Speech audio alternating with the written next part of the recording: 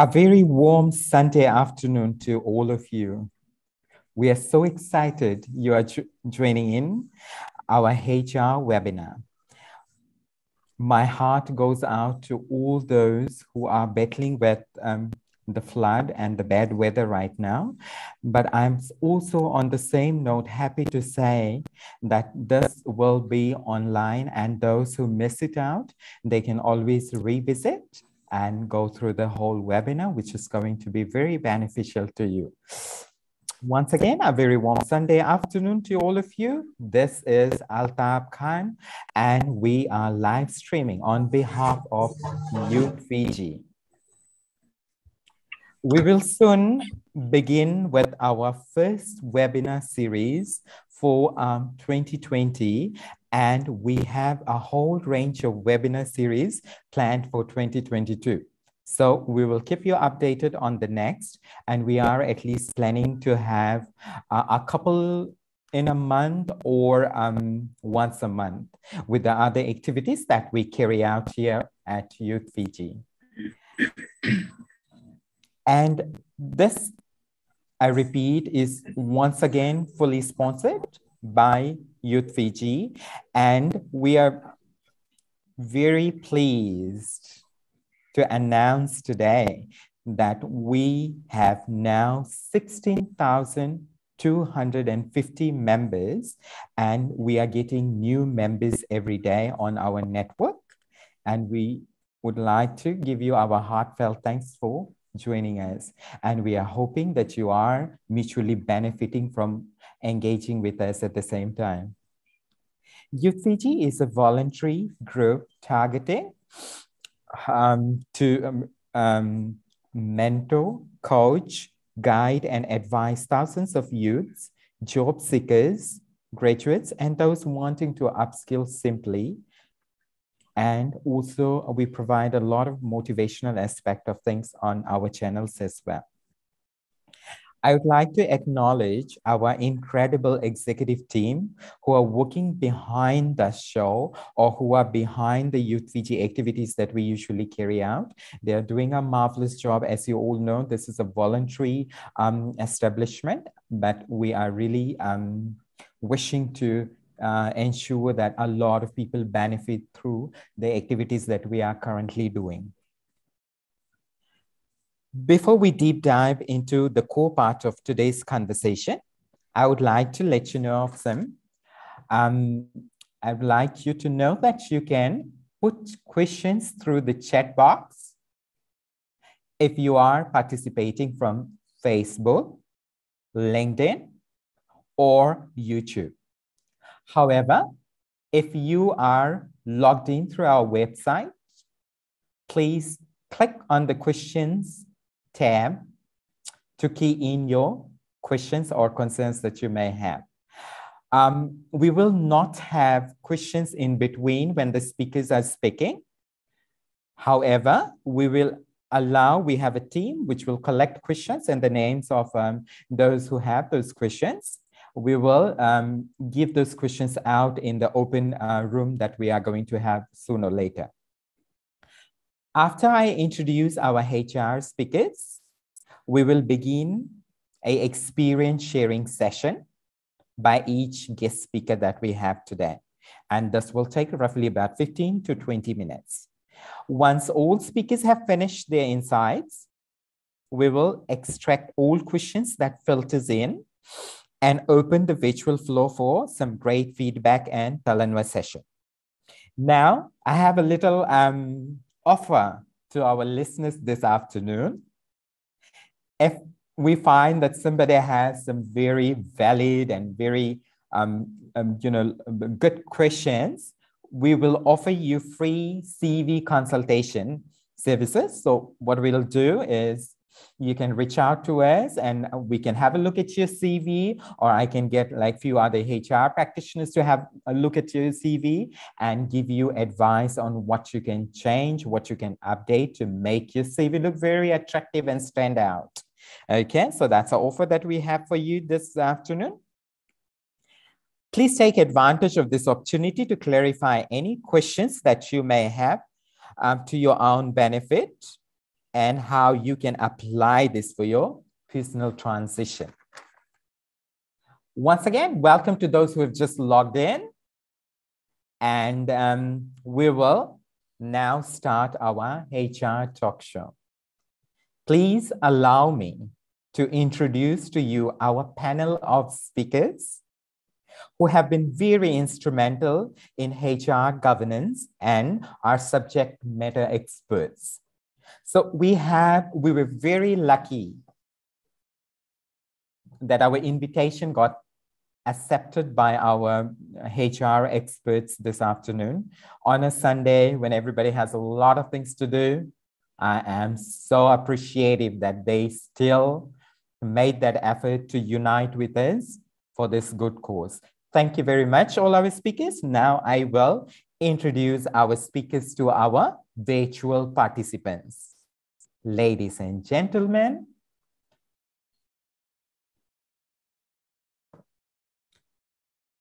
these are our speakers for the day.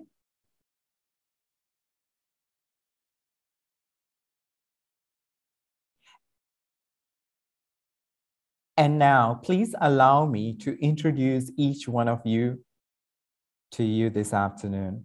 And our first speaker for the day is Mr. Vinitesh Kumar.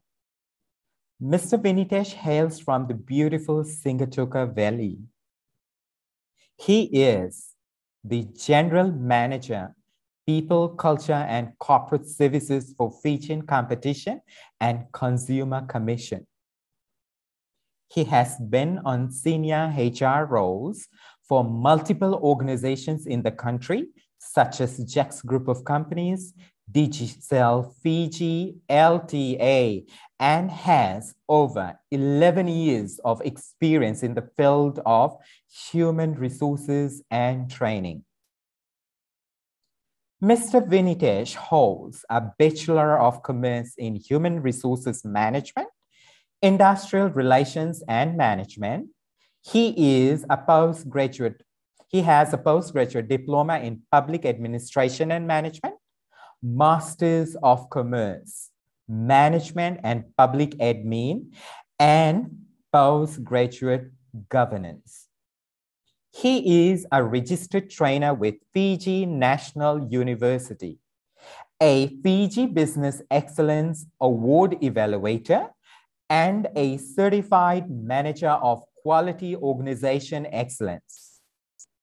Vinitesh is an active member to the Fiji Human Resources and Australian Human Resources Institute. Vinitesh has also been a part-time trainer with Fiji National University. Mr. Kumar, wholeheartedly, we welcome you to today's webinar. Thank you very much. Now I will move on to introducing our next speaker for this afternoon. And it's none other than the one and only Mrs. Jyotika Roy. Jyotika comes with a wealth of experience with 30 plus years. I repeat myself, 30 plus years of experience as a human resource practitioner in Fiji. She is currently the head of Human Resources, Learning and Development and Wellness at the Tapu Group of Companies. Jyotika has held senior executive positions in human resources for big corporates such as the Jack's Group of Companies, Carpenters Group, Ashabhai Company Limited. She has also been a part-time tutor with Fiji National University, specializing with the TAFE programs.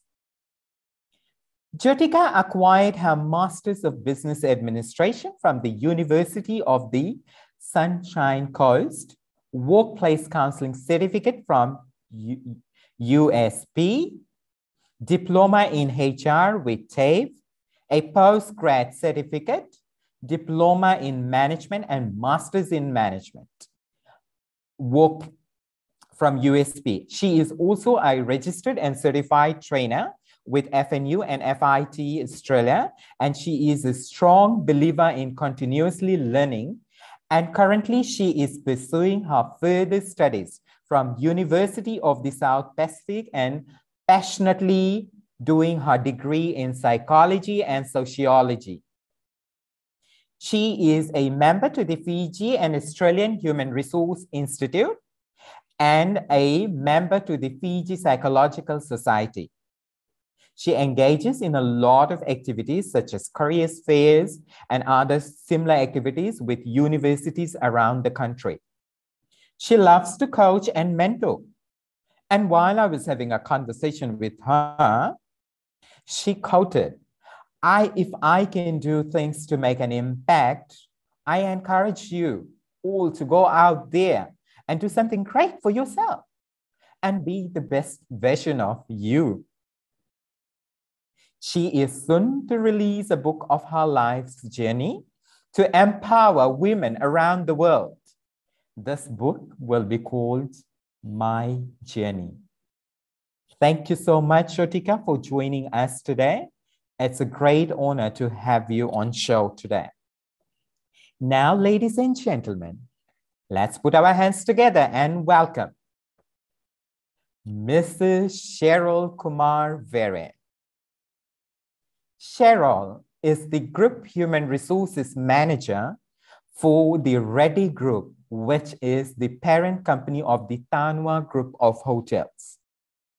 She has served in the human resources field for more than a decade and engaged with great organizations such as Jack's Group of Companies, Fiji National University as the training of the trainers facilitator. So she's been training all the trainers out there.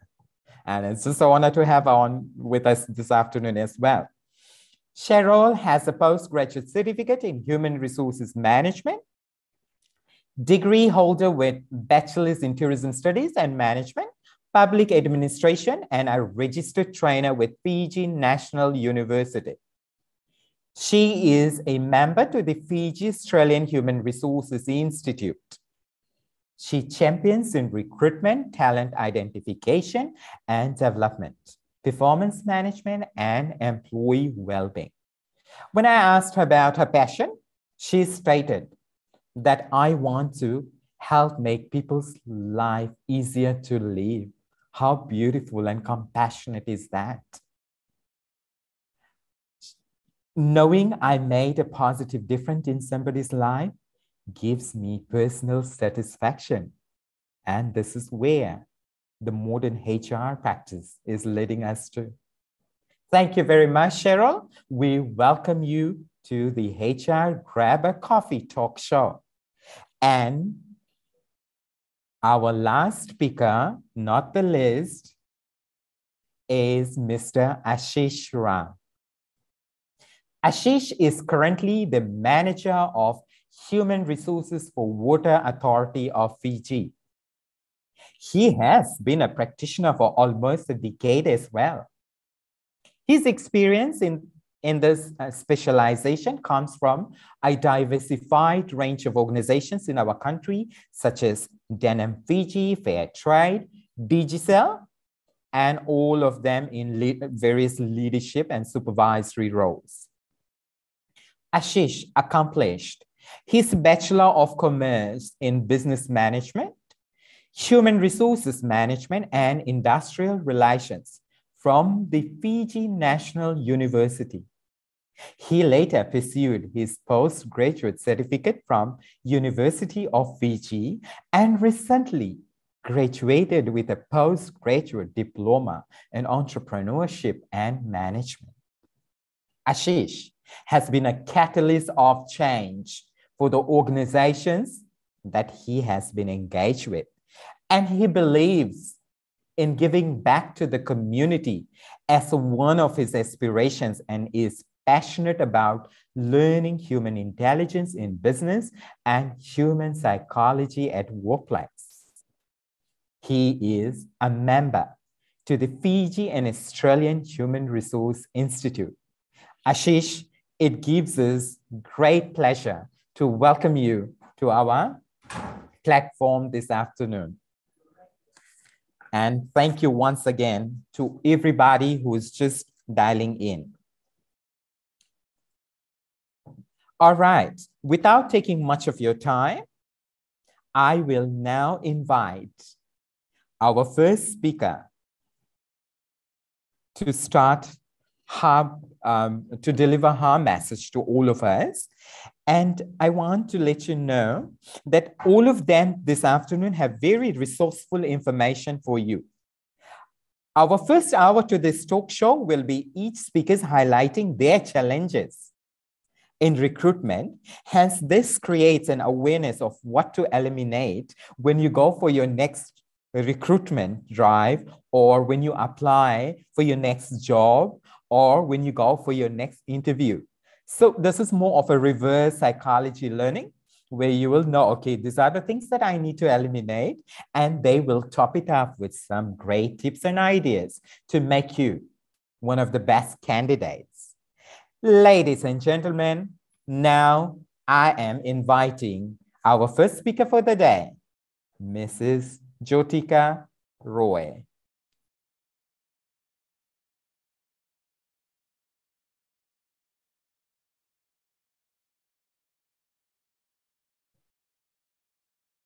Jyotika, please unmute yourself and go ahead. Thank you, Altam. Thank you for the lovely introduction and kind words. Good afternoon all. Welcome to HR Talk Show once again. It is a great pleasure to see a huge number registered at our talk show today. It is an indication that you are eager and are serious to find employment and to career paths. Some of you also must be frustrated as to why you have not been selected for a role you had been interviewed for, or guidance to reflect upon. I take this opportunity to use Fiji for inviting the HR practitioners to share their experiences on this platform. We will be sharing the challenges HR practitioners encounter in finding the right candidates in organizations. I will be sharing real life experiences, which probably may not be the same with others. However, there are some common challenges. Before I start sharing the challenges, whether you're a graduate or not, every person has a passion and potential within them. So the employment opportunities are not limited, it is for all. The common challenges HR encounters are: significant applications are eluded from the total number of applications submitted because they do not meet the criteria for the role advertised. Position advertised, giving the impression that they are either desperate for work or are unaware of what each role is require them to know or to do. Applicants do not thoroughly read the employment requirements before applying. Certain license accreditations are necessary, required for the role, although those who do not meet the standard do still submit the case. Incorrect or invalid mobile numbers of family members are listed on CV. Applicants change their mobile numbers frequently, which is a setback for the timely recruitment. At times, mobile numbers are either diverted or switched off. Applicants are either not showing up for the interview at all or are in small numbers. Applicants applying without understanding what the role is about. The CV is prepared by someone else, does not have full information on the CV. Some attend interviews empty-handed, fail to provide documents that has been requested on the advertisement. Some of the explanations by candidates for not presenting the documents is either destroyed in natural disaster or bring the documents with them, or it is at their hometown. Have high salary expectations if they are graduates, even if they don't have experience. They come in with that mind. Some are confident that they will carry out the special. However, salary expectations are beyond the market rate and are not willing to negotiate. Candidates attend interviews. Once the decision is made to substantiate employment, they advise the hour that they are no longer interested in the role. However, some may offer, but do not turn up on the day they're supposed to start work. Facial expressions and of responding to the recruitment panel indicates poor attitude and mannerism. There are times where candidates don't even meet and greet and not even smile. They come in for interview. Some may be really good with paperwork but lacks confidence. I have warned during the interview. Your self-presentation at the interview is very important as you're going to represent the brand. Applicants, specifically students, advise during the interview that they are looking for a full-time permanent job, but university is open, either they resign or stop coming. Referee details, certain details provided in the CV is unapproachable. So we find it very difficult to contact the referees. HR expectations from the candidates. Applicants must read the advertisement and understand its responsibilities and requirements. Apply for the position if they meet the criteria. An applicant should know which role they're applying for and do some background checks about the company. Be well prepared. First impressions are very important. Be presentable. Proper grooming and official attire. Don't overdress yourself. Provide correct contact details. If you don't have a phone, provide contact of next of kin. Inform the next of kin that you have listed their mobile contact in your CV. There are times when you call the next of kin, they only know the applicant's nickname. So it becomes very hard. CVs must be concise yet informative. Summarize the skills briefly. Show up on time for the interview, or probably turn up 10 minutes earlier to settle in and ease.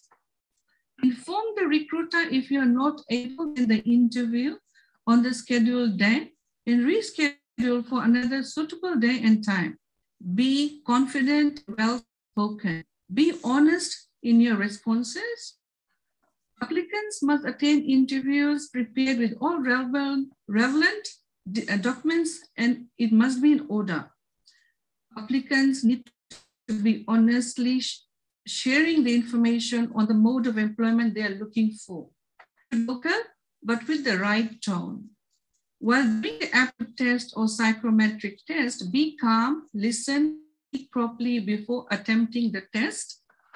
There's some online self-testing web apps, and there's so many aptitude tests which is online. You can go and do the test online and know the know-how. So when you go and attend the interview, you are familiar with that.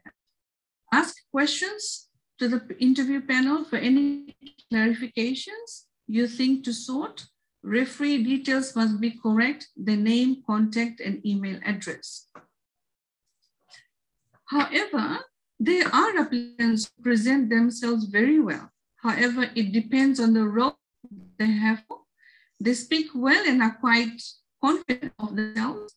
They come in with positive attitude and interest. Do take this feedback positively, as this will better you for the interview, and it would be easier for the recruiters to select best candidates for the role. Practitioners have the challenge to recruit the best suited candidates, good knowledge, skills, and attitude. You're welcome to ask questions or drop in your queries, and we would be more than happy to answer your questions. Thank you for listening attentively. Thank you. All right. Thank you very much, Jyoti. That was absolutely marvelous. And I can see that you have given in a lot of very important details that, someone shouldn't miss when they are trying to be hired for positions. So this was some great information. We appreciate. And to our visual listeners online this afternoon, if you do have any specific question for Mrs. Jyotika Roy, please do leave it in the chat box and we will get that across to you in the next hour or so. Now, without taking much of the time, may I now kindly invite Mr. Vinitesh Kumar to give his presentation. Thank you, Mr. Vinitesh. Thank you, Altab, for that. And thank you, Jyotika, for sharing that information for this. And welcome everyone for this webinar. And first of all, thanks to the youth, Fiji, Altab and Shanil for inviting us to share our experiences and what we are going through in doing recruitments and selection of employees at this very moment. My topic today basically was on recruitment challenges, but I have basically linked it how digitalization plays a part towards recruitment. Just on starting on, in this today's presentation, probably I'll be sharing some of the common recruitment challenges, the modern day recruitment challenges, how the psychometric test goes and associated issues towards it, the key challenges brought by COVID as well, how participants and how the employers are basically facing difficulties in, and employers advise, some of my advice I can give in terms of when you are doing your job hunting. Recruitment, for my eyes, say that recruitment now is changed. The way it was done before is basically not the same it was. COVID has made us rethink, and we have to, I'll be sharing more into employers' perspective. So a lot of things has been changed in terms of recruitment, in terms of training, development, and capacity building as well. Just a background, recruiting individuals with a precise range, set of skills, experience, and know-how to fill a vacancy is always a tough task. There's never an easy task for the employers to do that. We always face difficulties in doing that, especially when you're recruiting for technical positions or positions that the educations are not available in Fiji. And then you have to source it out. Further on, the ever-changing job market, industrial environments and the organizational operations complicates the task. There's a lot of job-changing markets as well. There's a broad range of variables and factors that the employers consider in securing the services of the right candidate. Basically, you would sometimes wonder, why am I not called for the interview? Why am I not been selected? I've been applying for the organization so many times, but there's so many internal factors that the organization considers. There's factors within the organization that they need to consider while recruiting. There's industry-wide factors as well. Also, the organizations always look for the right fit. The organization's future, they look at two candidates, how candidates will benefit them. And individuals' character, experience, skills, and job demands is also very important. And it bundles with so many other factors what my previous speaker has shared in this. Some of the modern day challenges in terms of recruitment challenges, I'll basically share a few. A lot of has been shared by my previous speaker, but I'll share the modern day one. The first three is the first 3 points that I'll share are the modern challenges. The first thing is that changing recruitment strategies. The strategies of all the organizations nowadays has been changed. In Fiji, especially, people are working from home, people are not able to do recruitments, but however, they have to make the organization move. So the move towards digitalization comes in. That's where psychometric test, aptitude test comes in. So the strategy of recruitment has been changed. Creating an efficient recruitment process is also a challenge for the employers nowadays. And choosing the right candidate and the right career. I'll just like to share some things. Few organizations in the country currently, they have positions vacant, but we don't have candidates available for that role. For my organizations personally, we have few roles that we have advertised almost 5 to 6 times because we are not able to find the right candidate due to the technical aspects of the position. We receive almost 100, 200 applications for a role, but it's hard to fit in. Then we do receive calls for the applicants, why we are not selected for this role, this and that. But at the end of the day, we as an employer, we need to understand is the person fitting in, because it's not the matter of choice of a short run, it's a matter of a choice of a longer future for the organization. And we need to make the right choice when we're doing recruitments. The next thing is that the big one is attitude in the interview process. Attitude of a candidate in the interview process is very much needed. Another example I would share in this, that I was doing an interview for one of the candidates 2 years ago. So I asked the question to the person, can you please tell me about yourself? And he said, can you please look at the CV? So if you are sharing those kind of things with the candidates to the panel member, it becomes more difficult for them to make decision. And you might be the brightest, you might be a job fit at that moment, but you have lost it just because your attitude was not in point. So those things are important to have. Also, there's a high expectation from the employees, from the applicants, sorry, and that high expectations are sometimes not met. Sometimes the new graduates, they come in, we do understand they don't have experience, they don't have the kind of trainings, how will they start a job? But the expectation they have, expectation in terms of salary expectation, in terms of reporting expectations, those does not fit the job role that is advertised. Excuse me. Moving on, basically, as I mentioned, changing recruitment strategies.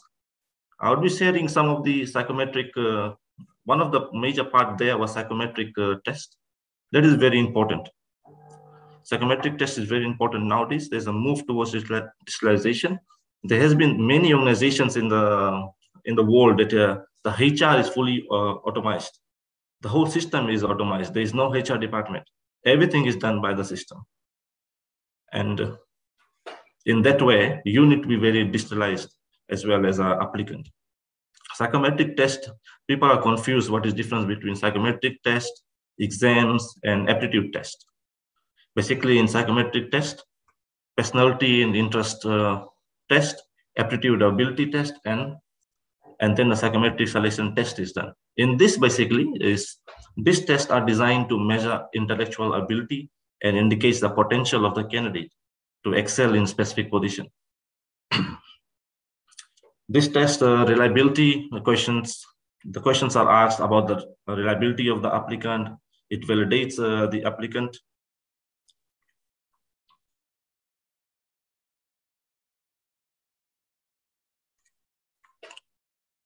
Sorry about that. It also sees the proof that the person is a job fit and how honest the candidate is in terms of the job test. As mentioned by my previous speaker, that the applicants do apply, but is somebody else applying on behalf of them. But when they come into this kind of stages, they are caught.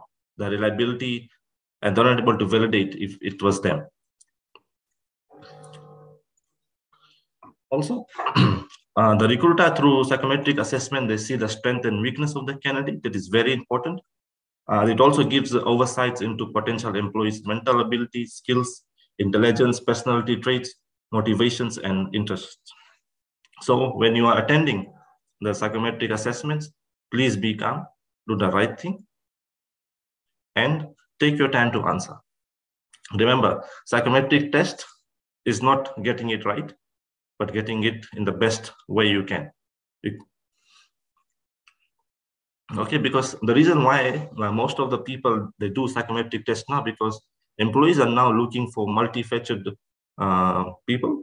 So for example, this COVID has made us think, the employees are thinking, if you are a customer service officer, during this COVID, if there is no job of the customer service officer, which area will you fit in?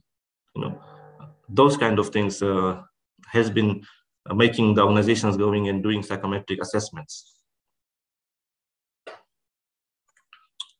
Okay, further on, I'll say some of the stats that my organization we have used.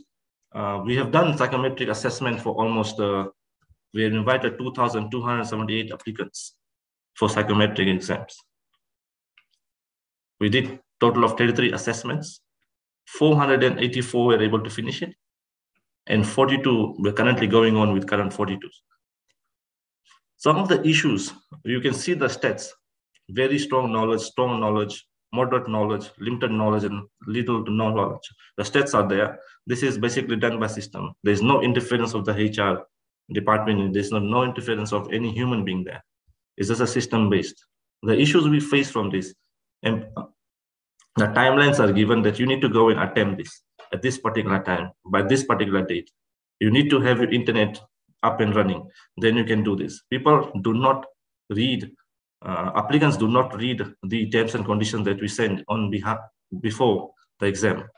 What we get 5 to 10 calls on a day. Why is the exam not working? Why is this? Why is it this? Why is that? But all the details are written in that. It's basically the matter is read when it comes to you first before attempting it. And also, candidates needs to go into digitalization mode now. It's not only phone, it's not only Facebook, it's not only Instagram and TikTok and Snapchat. There's more than it. Digitalization is more than that.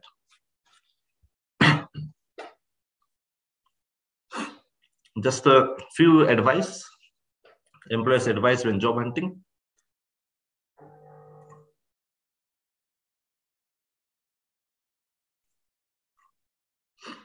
Employers' advice when job hunting are always have a positive mindset and a willingness to work. Please, when you're applying, do have that. Have a self-motivation and be enthusiastic and be prepared to learn and take directions. There's always issues. Sometimes we do recruit people, but they're not prepared to learn and take directions. You need to know your strengths. Do not apply for every role. Apply where you are suited. Because remember, as a recruiter, we see all the applications that you did. We know where you are applying. Prepare well for interviews. Prepare for change in the recruitment process. Before, it was just recruitment. You apply, you'll be called for the process. Now, the process has changed. The public sector recruitment is different than the private sector recruitment. Some are recruiting virtually through Zooms. Some are recruiting through face-to-face. Just on that, I was doing an interview on Zoom, 2-3 interviews on Zoom. What candidates does, they open another laptop on the side. They says the answers there. And we can read the body language of the particular person and they give the answers from that end. And those things are not good. That particular person would be a very smart person, but still you lose it because you were not honest in your job interview. And the last one, adapt yourself towards a digitalization process. And after doing that, then you can ask yourself, are you ready?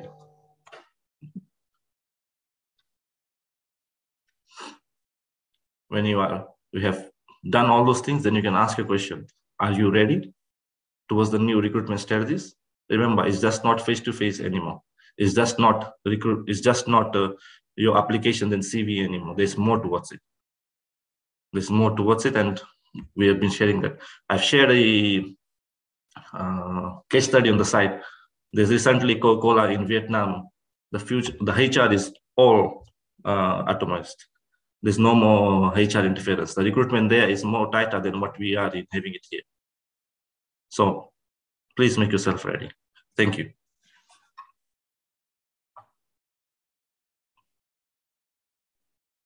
Vinitesh, thank you so much for this beautiful presentation that you just did. And it's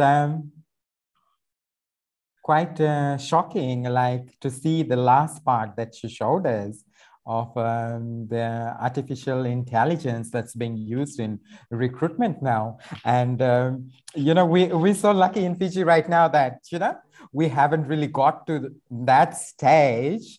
But before we miss the train, guys, we need to start getting into the new norm. We need to start, you know, upgrading ourselves and start knowing what's out there waiting for us in the coming future, isn't it? All right. Thank you so much, Vinitesh. We have some nice questions, but eventually, as soon as the other two speaker finishes. Once again, Vinaka Vakalevu. And now, ladies and gentlemen, please join me to welcome our next speaker for the day, who is none other than Mrs. Cheryl Kumar Vere. Cheryl, over to you. Thanks, Altan. So hi, everyone. Thank you for joining in. Thanks, Vinit and Jyoti, for sharing experiences. I'm sure everyone is benefiting from these. It is indeed an honor to be of assistance to you all. Thank you for taking out your time on this Sunday afternoon, and I hope my input will add value to your lives. So allow me to take you to when we are choosing which programs to take at tertiary level. You know how when we finish our high school and then we are thinking about what to choose, which program to study. It is vital for us to have a career path. So what is your passion? And I know sometimes what we want is not what we get to choose, especially when it has to do with securing scholarships. But nevertheless, we need to know what career options are available if we are choosing a certain discipline of study. We need to think, what is your aspired position and how will you reach there? Your how to reach there is very important. It is utterly unrealistic to assume that once you have graduated with a degree, we can take up the role of a manager. My colleague has already explained the importance of reading advertisements well. So when I finished school, just a bit of my personal experience, my mom always told me to read job vacancies. She told me to read the paper from the last page so I won't get lost in between and I won't miss the adverts. And I'm still very interested in reading adverts even today. And I have learned a lot from that experience. You get to see which roles are available in the job market. You understand what studies you need to take up to perform the role of, say, a software developer. You learn how many years of experience is needed to become the director of sales. And you see what trade certificates and tests you need to pass to be a certified electrician. So you learn so many things. I urge you to please read the vacancies and read not just to apply, but to learn as well. And of course, there are immeasurable benefits to obeying your parents. Never ignore that, my friends. Secondly, have a career path. Finishing your tertiary education allows you entry into the work industry. We stay relevant at work by continuing to study and attending training programs. So find out what are the development programs you need to complete to progress on your career path. Aspire to prepare yourselves for the desired role physically, emotionally, and mentally as well. Let me dwell a while on the actual interview process. So there are always 3 attributes that interviewers look for when conducting interviews. These 3 are, KSAs, it is known as in the industry. K is knowledge, skills, and attitude. So knowledge is, does this person know how to do the job? These are the things which is going on in the mind of the interviewers when you are sitting on the other side giving your interview.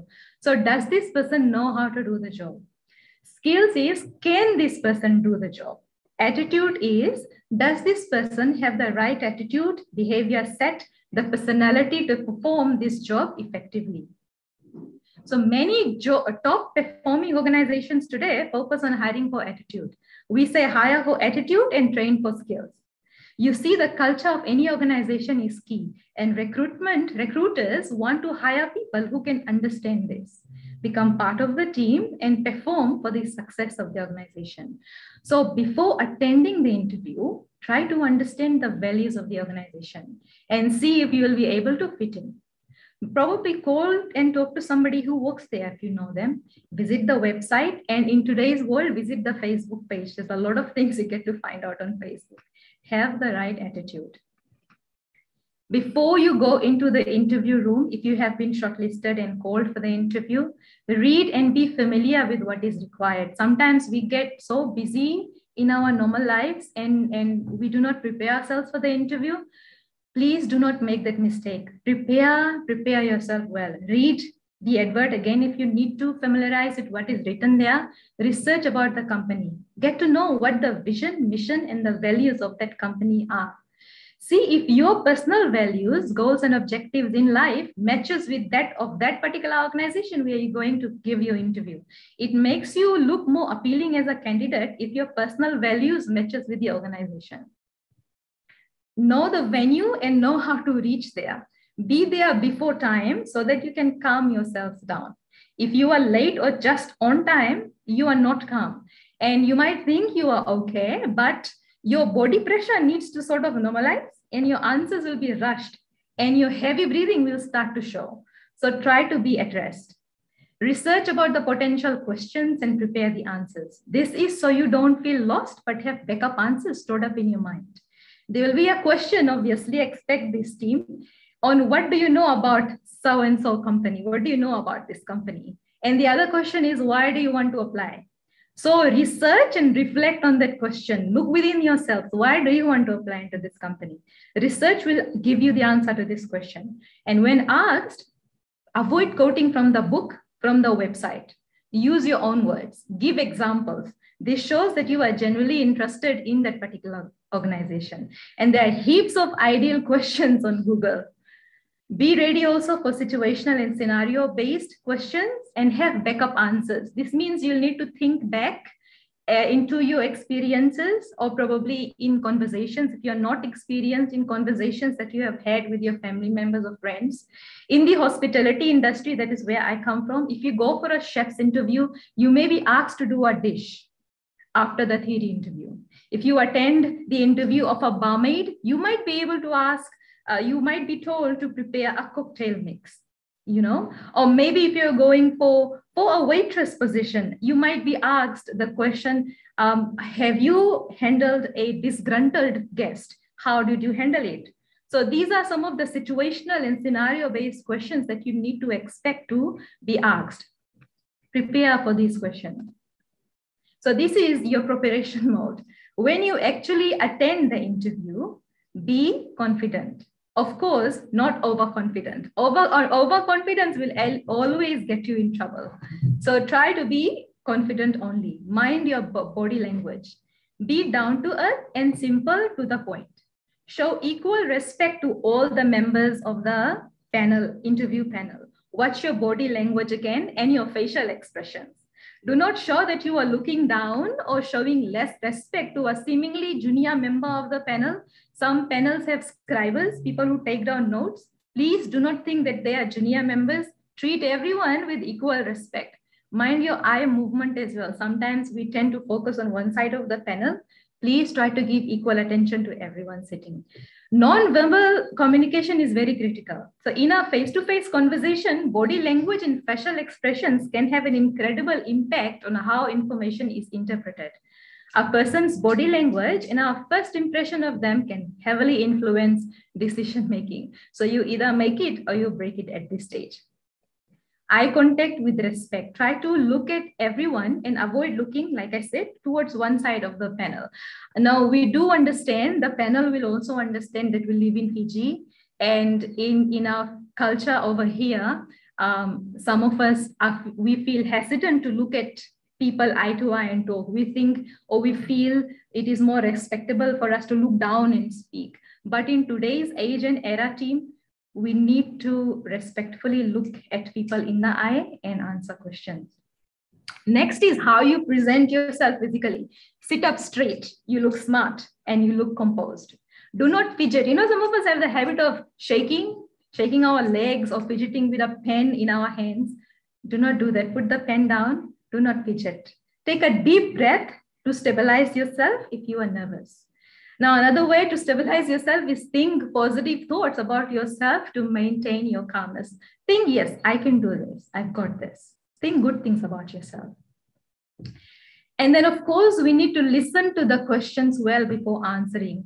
Do not avoid jumping in and answering the question before it has been completed. Think and answer if needed. Be honest. Now, this is very important. If you do not know the answers, please say so. Don't make up answers. Believe me, 99% of the time, the interview panel, people who are sitting in the interview panel have hands-on experience of the job role, and they know the answers and cannot be fooled.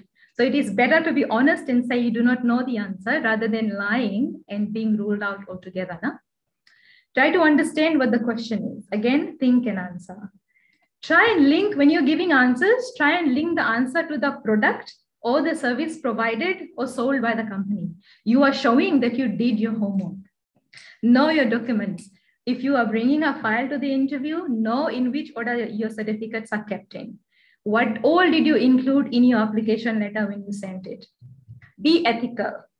The documents that you're presenting to the panel, please do not forge or manipulate these documents. Do not lie. Some companies have policies that warrant instant termination for false documentation or information that is provided at recruitment. So please try to maintain ethics and honesty at all times.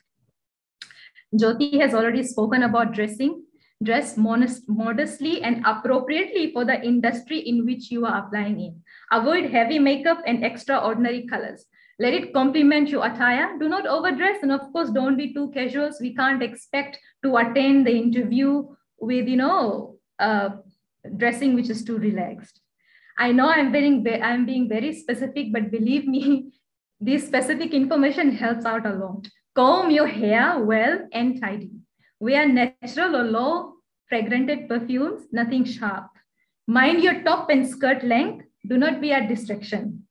Check beforehand on grooming standards of that particular organization if you can, or at least suit the industry. Check your facial hair.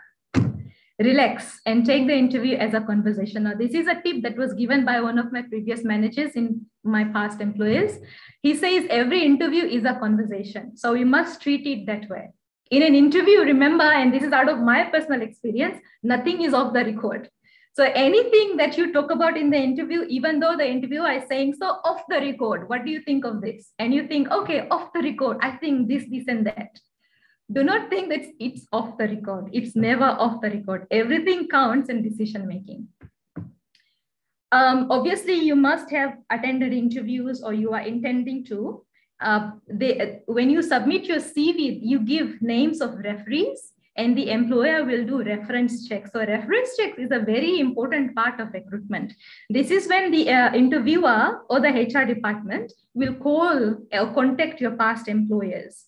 So one of the questions, again, that is normally asked during interviews is, do you have any adverse past employment experiences that you wish to declare? So at this time, what happens is obviously you or the interviewees want to impress the employer, and we tend to hide some embarrassing facts that we had with previous organizations. Again, my advice to you is be honest. Be honest. Even if it was a termination case, even if something you left on a bad note or something, if it was a disciplinary case in your past employment, please declare it very aptly in the interview session. The reason why I'm saying that is because some employees are very compassionate here in Fiji. We understand that people make mistakes. The important thing is when you make a mistake, you need to understand a mistake has been done, learn from it and move on. We recruiters today understand that once we realize our mistakes, we will do better to ensure it does not happen again. So please be honest about things. Do not wait for the employer to do a reference check and find out about this particular bad record from the reference check. Declare beforehand so that a recruiter is prepared. And then let the decision be whatever the decision is. At least you are being honest and ethical. Obviously, today, in today's year, 2022, from 2020, the new norm has kicked in, and we need to practice it regardless of whether people are comfortable in practicing it or not. Ask for permission if you need to remove your mask.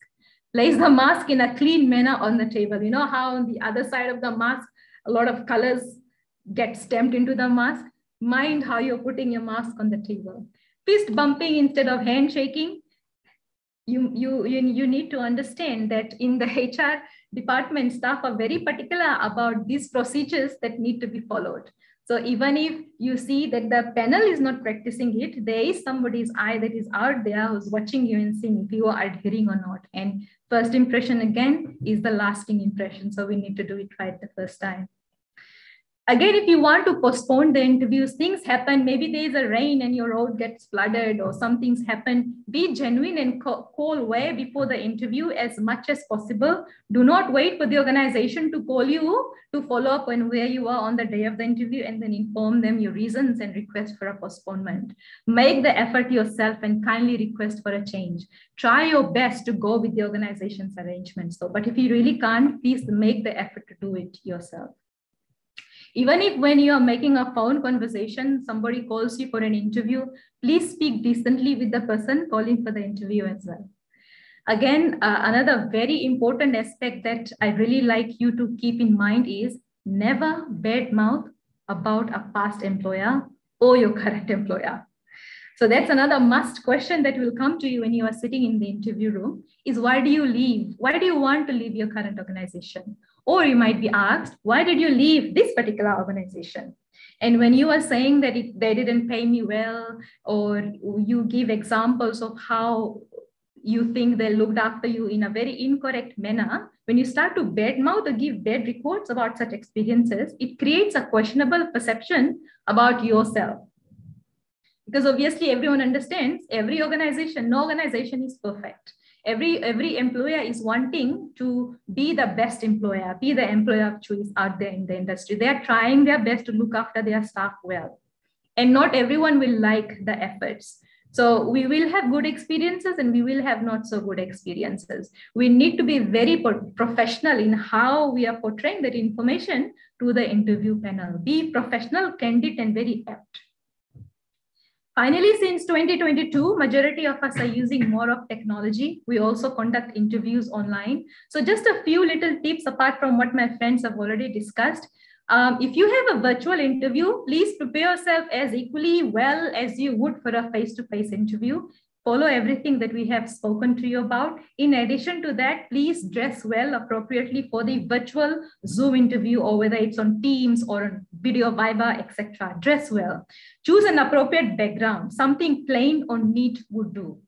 Choose an appropriate venue. Where are you going to sit with your laptop or your phone, where excessive noise is not filtering it through the mouth through the mic? And obviously, if you have children around, guys, it's absolutely okay to say, I have my kid, he's wanting to, he's wanting my attention. It's okay to say that to your interviewers, because your interviewers on the other side of the screen are also humans. And they understand in today's generation, we have to do online interviews, and there are distractions and hiccups and normal day-to-day things that go on. So please be yourself and be normal.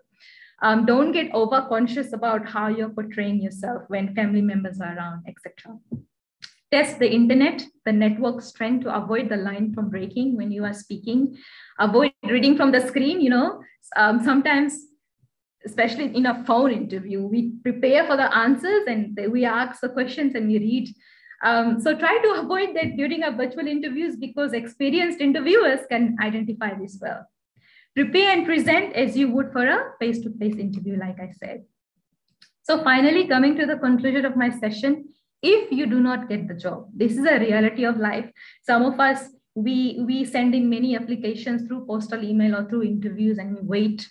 I have done that myself when I was wanting a job before Jyoti hired me. We go and wait for the email responses. Am I being called for an interview? Have I been shortlisted? So, and we are desperate for jobs. If you do not get a positive reply, my friends, don't lose heart. Try again. Try to get into the industry somehow in any role available and work yourself through. Even as a trainee, even if you have to get in, even though you have done your bachelor's or diploma, etc., or try to get in as probably a trainee staff and learn the work. We know that institutes such as Fiji National University requires practicals and internships to graduate. So those are very good mediums for attaché students to learn hands-on work. But there are other programs which does not require internships. Do not be ashamed or hesitant to go and attach yourself to an organization. My school of studies did not require me to do an attachment, but I was glad that my lecturers asked me or informed or encouraged the students to go and attach yourself. They told us to go get voluntary experiences, and that's what we did. And that helped us in securing jobs, And do note that trainee roles are not advertised. This is something that you would have to apply yourselves. That you are willing, that you are intending for a trainee role. We have some very humble applicants out there in our country who even are willing to attach themselves to organizations regardless of what the pay you are getting. This shows that you want to learn the job. And obviously everyone cannot be hired in by the employers at one time. We need to wait for that time to come. Huh? So don't lose heart. There is no low-class job and there is no high-class jobs. A hotel, for example, won't be performing well if someone did not clean it well. So the work of a cleaner is equally crucial as the work of a manager of that hotel. Do not be ashamed and don't look down on roles. Get into the industry and work yourself through. You will get there. Now, thank you for your time that you have given in today. Again, my encouragement is prepare well when you're giving your interviews. As they say, if you fail to prepare, you prepare to fail. So prepare, prepare, and prepare. Thank you for listening and all the very best in your interviews, Pinaka. All right. So repeating what Cheryl has just said, if you fail to prepare, you prepare to fail. Now, Cheryl has given an in-depth, like she shared in-depth knowledge about high experiences. And I would, encourage you not to take anything personally, but all organizations are different. All recruitment processes are different, which has equally been mentioned by Mrs. Roy and Mr. Kumar as well.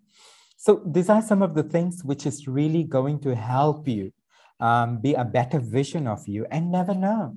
There's somebody who is willing to recruit you out there. Okay. Thank you, Cheryl, for sharing all those sharings of your experiences. This was absolutely marvelous.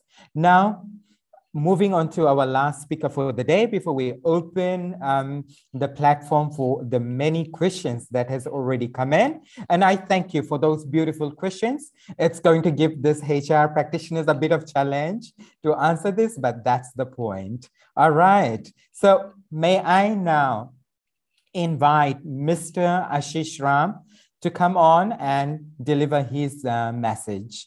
Thank you. Thank you, Altab. Firstly, I'd like to thank the Youth Fiji, Altab and Shanil, for this great initiative and the invite that you all have sent to the great talent right here today, bringing us all together. And wow, a great deal of experiences and knowledge has been shared. And I think definitely for everyone and anyone who's applying, this is the time to take what needs to be done next in your next interview, your next application. Now, talking about the HR challenges and how do I, as an individual applicant, bridge myself to an interview, like what Cheryl has said. How do I bridge myself to the interview level? The one and only answer here is your application, the documentation, the cover letter, and the CVs that you do, providing these relevant certificates, are very crucial in taking you from an applicant to be a shortlisted candidate and to acquire the interview. A lot of times we face the challenges in terms of incomplete applications. We receive hundreds of applications, and then majority of them are incomplete, basically meaning what was advertised and what is required of the job that was advertised has not been received in terms of CVs, resumes. Now, talking about CVs and resumes and using online tools for application, challenges faced are that normally full information is not sent across in terms of your CV, if there's poor formatting or very lengthy CV as well. Sometimes, if we look at the advertisement, some advertisements are very clear in terms of saying CV is not to be more than 3 pages or certain number of pages. So we as an applicant need to be mindful of that. We need to put all our information within the specified page length that has been asked for. The flow in the CV is not supportive of the position applied for. Sometimes we apply for positions because we are in very need of a job. We do applications to numerous positions within the organization or to many organizations in a number of positions. And what qualification we have, experience we have, does not support what the position is asking for. Referees mentioned on the CV are very important. Periodically, we need to update their contact details in terms of their phone contact, email addresses. Usually, referees also change organizations. So we need to be mindful of what contact details we have placed in, because at the end of the interview, a reference check will be done, as what was highlighted by Mrs. Vere.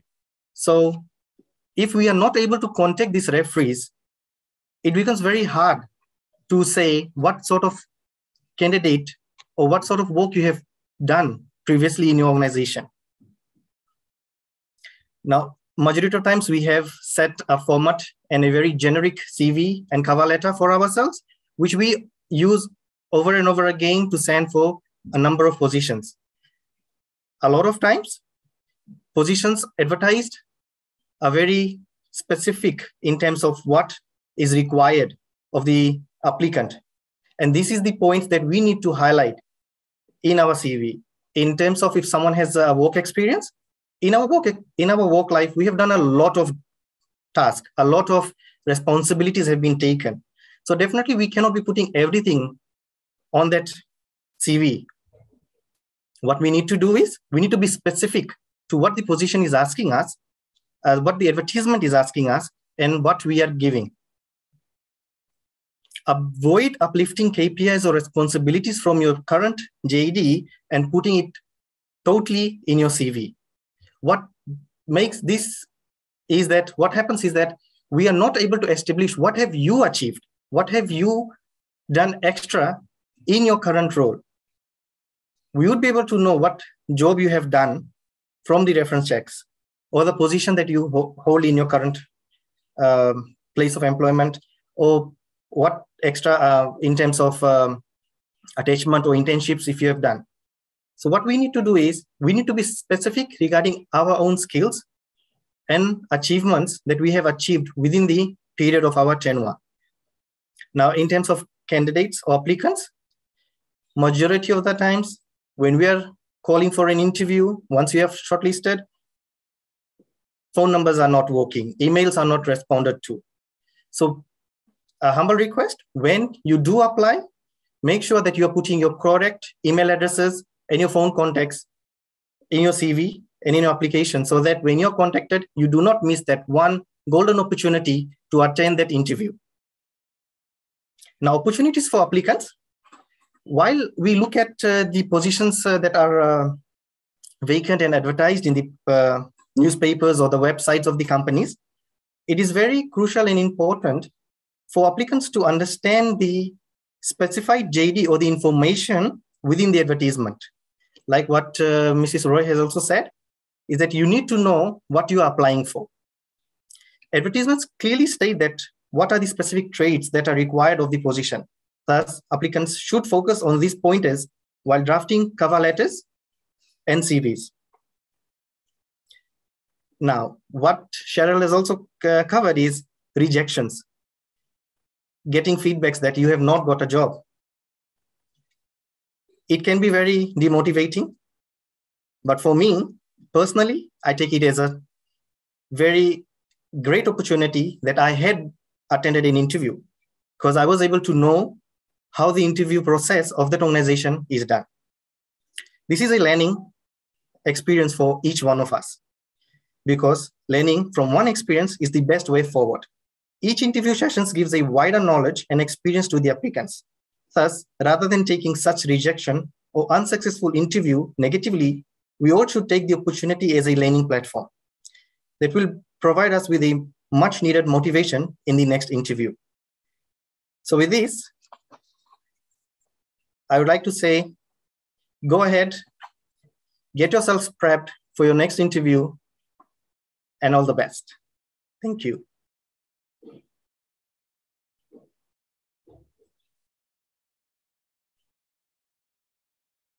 Thank you. Thank you very much, Ashish. And thank you for also adding on about the reference checks. And I equally feel that this is a very important aspect of the recruitment process. Now, once again, a very big Vinaka Vakalevu to Jyoti, Vinitesh, Cheryl, and Ashish. And I shall now open the floor for the many beautiful questions that have come across our various social media handles. And I am going to divide the questions to the HR practitioners on the platform today. And for the practitioners, please feel free to add in to the other speakers if you may feel that you would like to do so. So we can get everybody to unmute now and come on screen. So I will now start asking the wonderful questions that have come in. There is a question from Stuti Aurora, and I will direct this question to Ashish. Ashish, the question for you is there any process for checking reference? I repeat, is there any process for checking references? Thank you, Altaf. Yes, there is a process of checking references. As I have mentioned earlier as well, that it's very important to have your referees correctly detailed in your CV or during your application. The process is that after the interview is completed, the HR recruiter would definitely get in touch with the referees that you have provided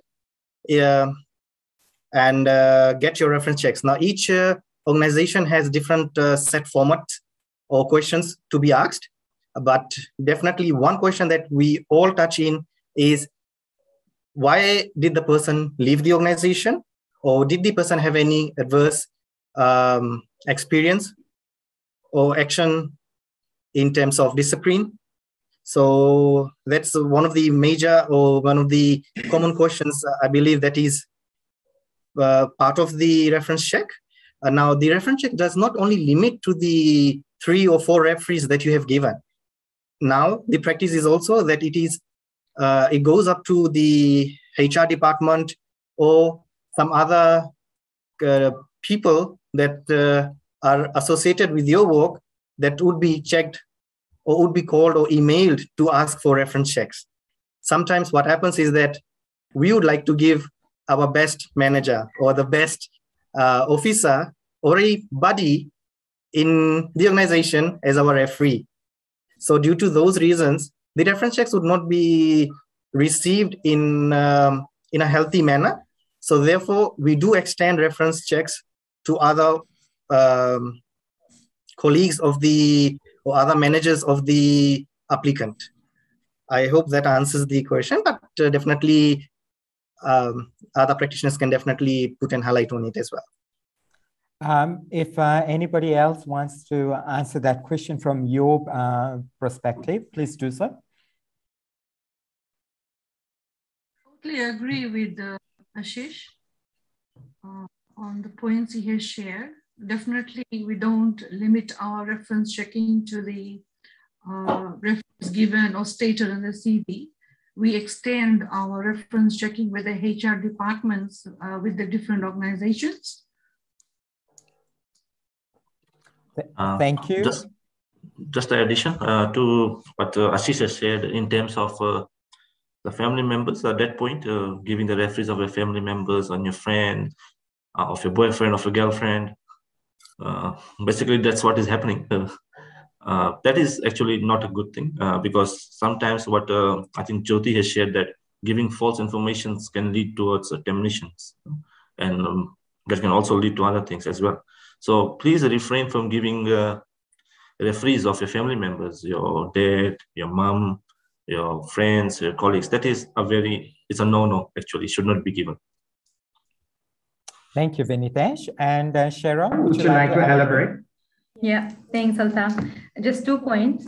It is very wise for candidates to inform the panel on whom not to contact. For example, some candidates give the current employer as the referee, and probably you will not be asked if we can call the current employer, but because you've given the current employer's name and contact as a referee, the HR might call and ask.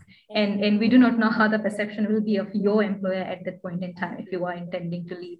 So if you are not sure about any of your referees, if you do not want your current employer to be contacted, please say so during the interview process. And yes, obviously, I think one of the questions that has come in, what even negative response is given by the reference check. Now, that is something that we understand. The reference, people who check reference, they understand that there are sometimes personal matters might seep in. Some employers might give an adverse record of your employment or your employment experiences with them. Maybe some reference information received from the past employers are not accurate. That is the reason why we are requesting you to be honest and advise if there was a negative experience in your past employment. And if there was not, then that is totally fine. But what happens is, if a candidate has been shortlisted and the employer wants to hire that person, but the reference check is negative, most of the time the employer will call you. They will call you to ask that, they will call you to say, okay, we have received so-and-so negative response from the employer. Is this true? Or if this is not true. So this is where I guess you need to try and develop a relationship with the employer, your interview panel at that time, that this is actually what I have gone through. What some candidates do, in fact, is they will let the panel know that, okay, that particular employer I had left, and you might expect a negative response from them because they did not want to let me go when I was leaving, you know, those kinds of things. So, I mean, these are practical and real things which is happening out there. And if we have candidates that are honest enough to declare such things or inform, the reference checking staff will be aware of such things, and the decision makers will keep that into account. So try your best, and if you are short selected, most of the time the employers will call and discuss about the check. So yeah. Thank you, Cheryl.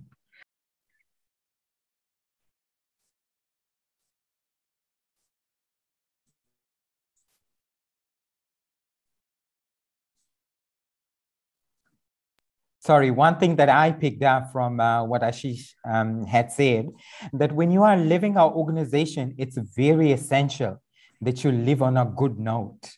In my experience in HR for the past 15 plus years, one of the things that I have personally noticed when employees resign, that's when they will try and pull their strings on, you know, getting a lot of sick calls or those kind of things, or try and create, you know, some kinds of pranks as such.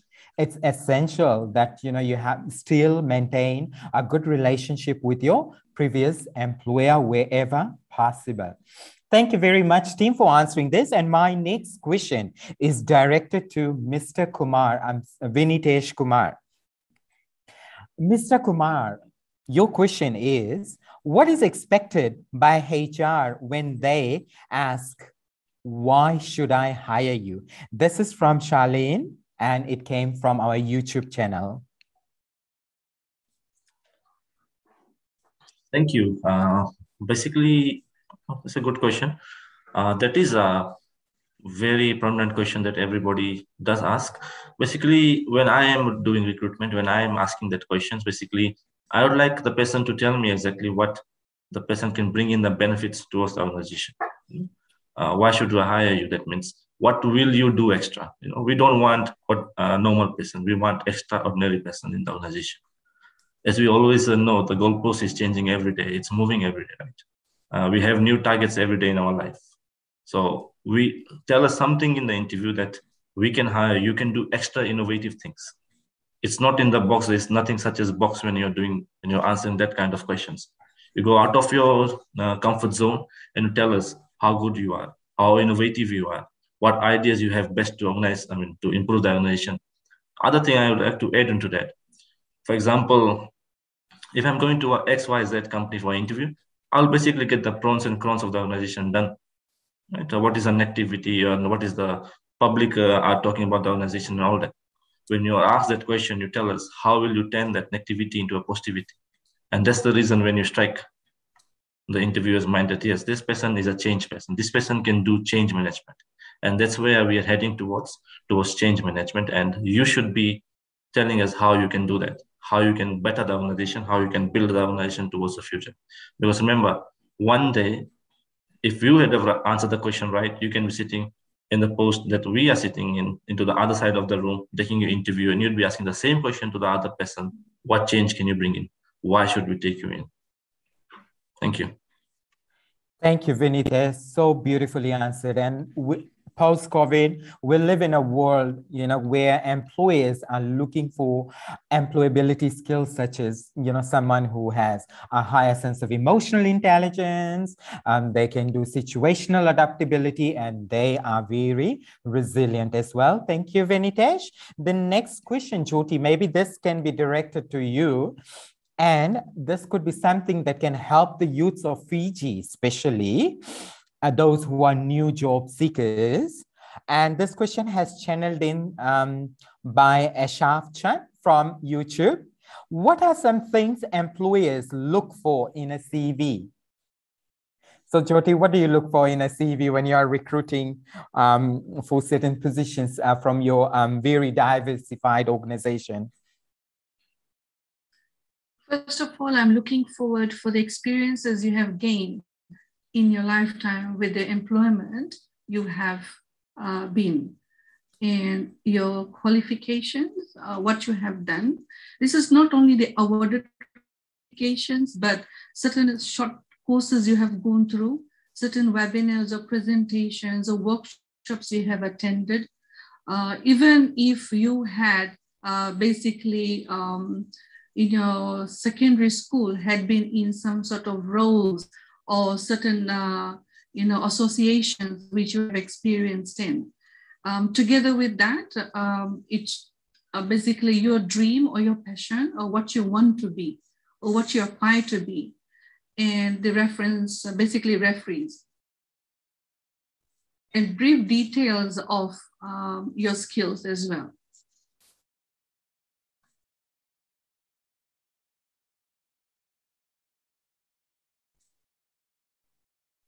Thank you, Jyoti, for answering that. I will now invite Ashish, if you want to share your opinion about what are you looking in a CV, because I feel right now for all the listeners, this could be something very resourceful, and please feel free to answer these questions, Venitesh and Cheryl as well. But over to you, Ashish. Thank you, Altab. I think Mrs. Roy has covered in details in terms of what we usually look into in terms of experiences, knowledge, and qualification. But yes, definitely what we look into in a CV is the qualification, how the experience matches the qualification, and how the qualification and experience matches the set JD of the position that the applicant is applying for. What are the extra activities or extra achievements that the individual has gained during his or her tenure with the company? Sometimes, for example, would be helping out marketing team during a marketing expo.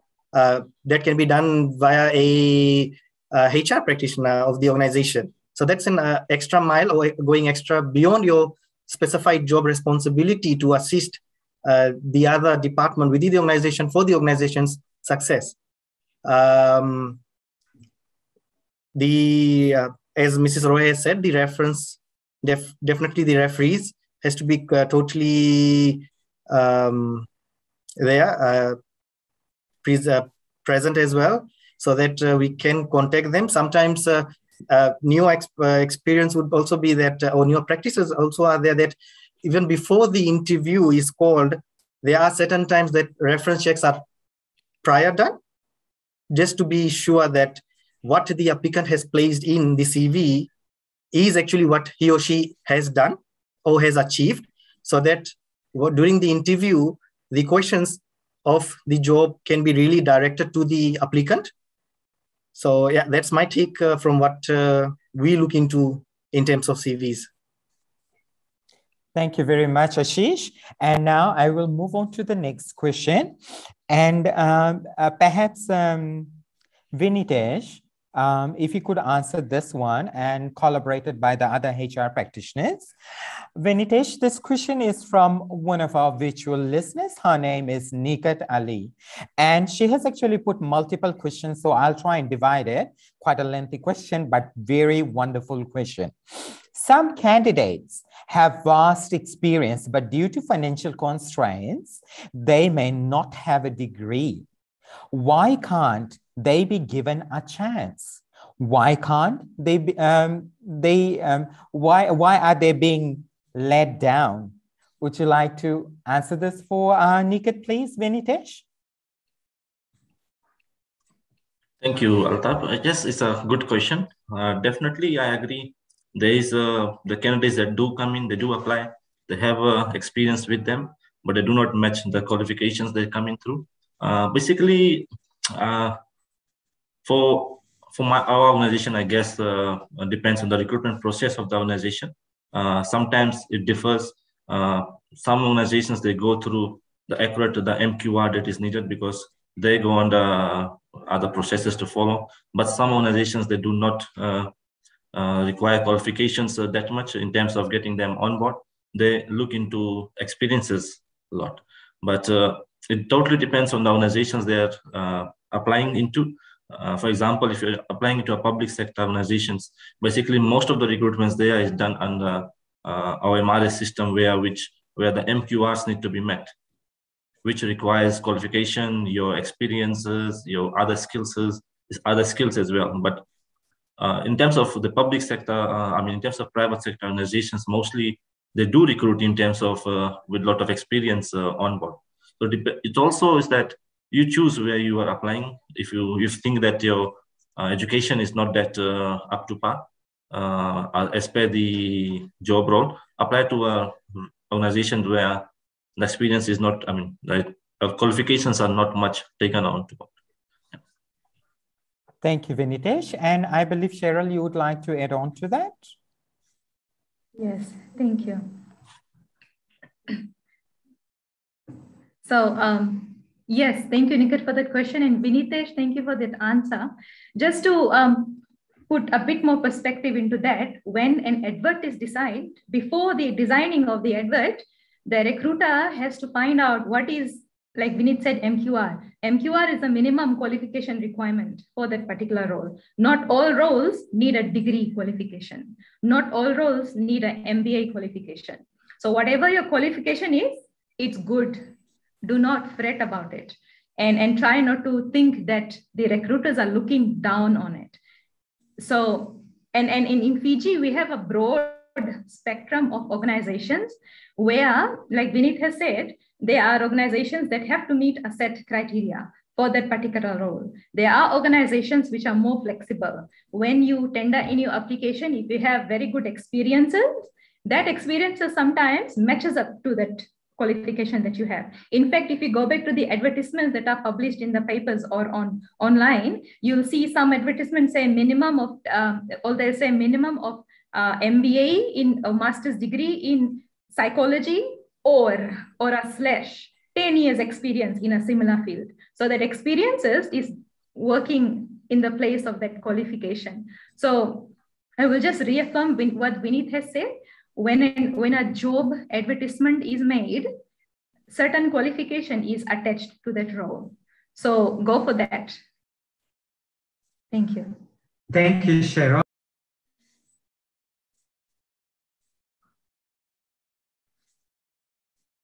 Okay, so the next question, I will direct it to Jyoti.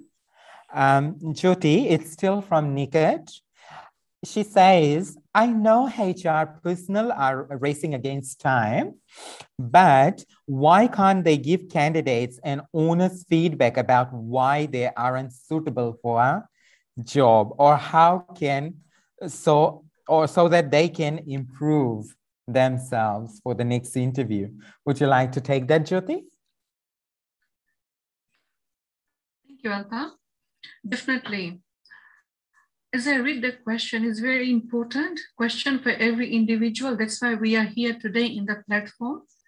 There are people out there who don't know where they fell short or what happened that they did not get the role. In my speech, I said that there may be some frustrated people out there who doesn't know why they were not selected. So definitely the candidates don't come back and ask. When we take interviews, we advise that the selected candidates will be approached because of the number of applications we have or the number of people we have called in for interview. So in the second interview, we tell our candidates, our applicants, that only selected candidates will be approached and will be called in. So we have not faced any situation whereby somebody has come up and asked, why wasn't I selected? We would be more than happy to tell and share so that you can improve in the next interview. So whatever HR challenges which we face, we have highlighted. There are times where definitely people don't read the advertisements properly and they send in the applications. And there are times where the experience and the qualifications don't match with the role. So this platform is now created. Any individual who requires to know the status of the interview can definitely contact and approach us. Thank you, Jyoti. One thing that I picked up, Jyoti, is what she's indirectly saying to all job seekers out there. One of a good skill is after interview follow-up, right? Because the organizations receive thousands of applications and they cannot be getting back unless they have a automated system like what Vinitesh was talking about earlier on when he was delivering his message. So it's quite nice sometimes, like when you do call organizations and do a follow-up, but it's not that you call our organization right after a couple of hours of the interview and say, how did I do? Am I getting hired? That's a no-no.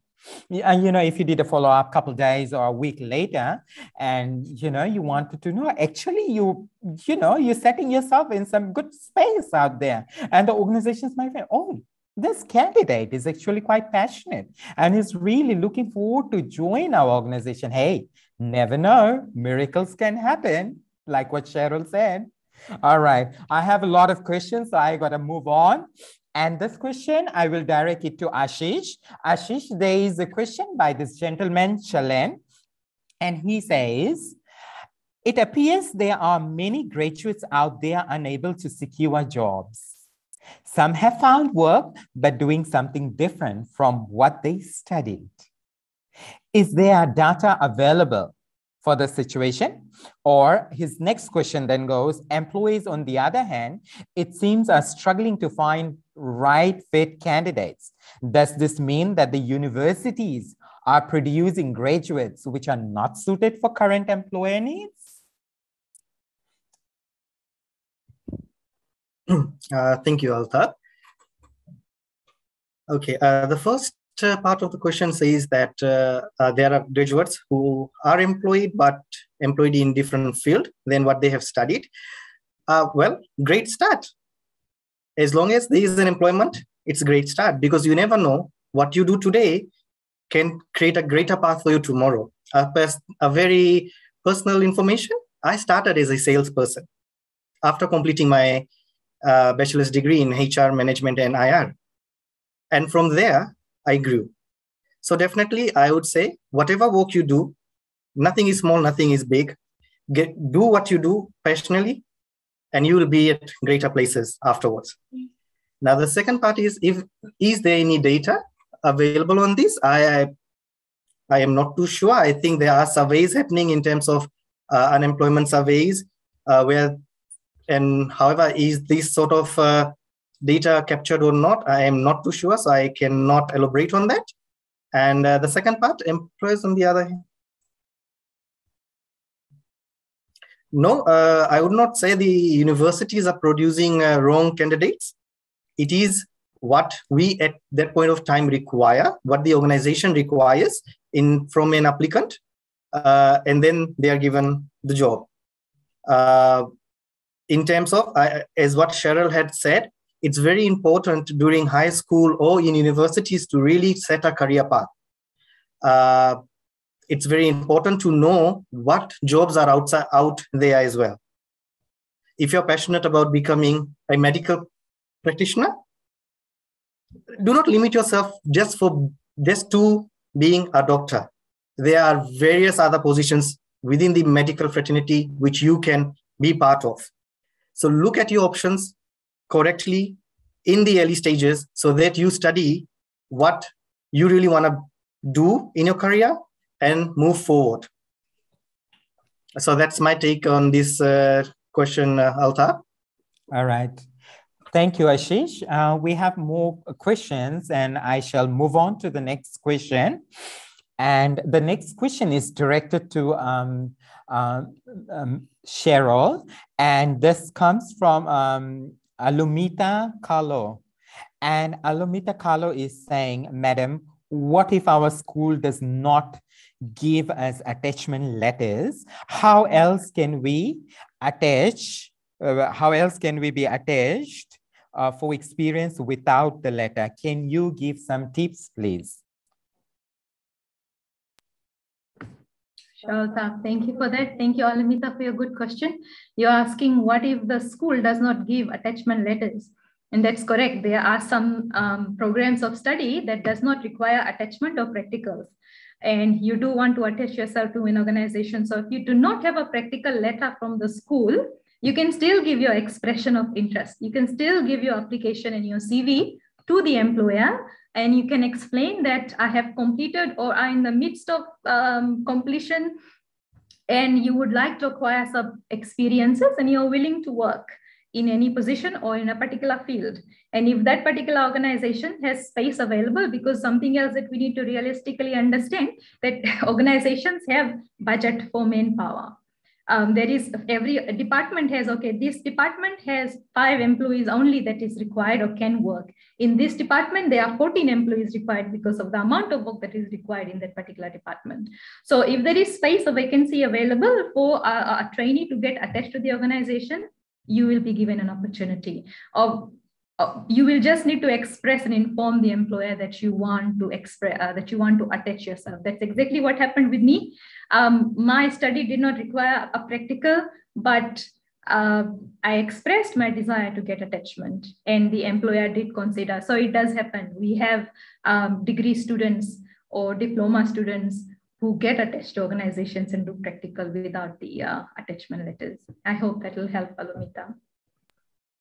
Thank you so much, Cheryl. You've done a wonderful job in answering that. My next question is for Vinitesh. And this is from Shaniza Bibi. Vinitesh, Shaniza is asking, while the HR functions are moving from the administrative role, what are the new targets or roles and achievements of the HR with regards to Fiji South Pacific context? Thank you, Altaf. It's a very good question, actually. Probably in my slide, I said you have to be very innovative and thinking outside the box, right? And this is what it is going. Yes, definitely. HR is no more of processing your leave. Employees' leave is no more of processing only recruitments. There are more of that. Some of the other things where the HR team is moving is, the first one is business improvement processes. Implement business improvement processes where it implement quality management tools such as engaging into excellence awards, engaging into quality management program into the organizations.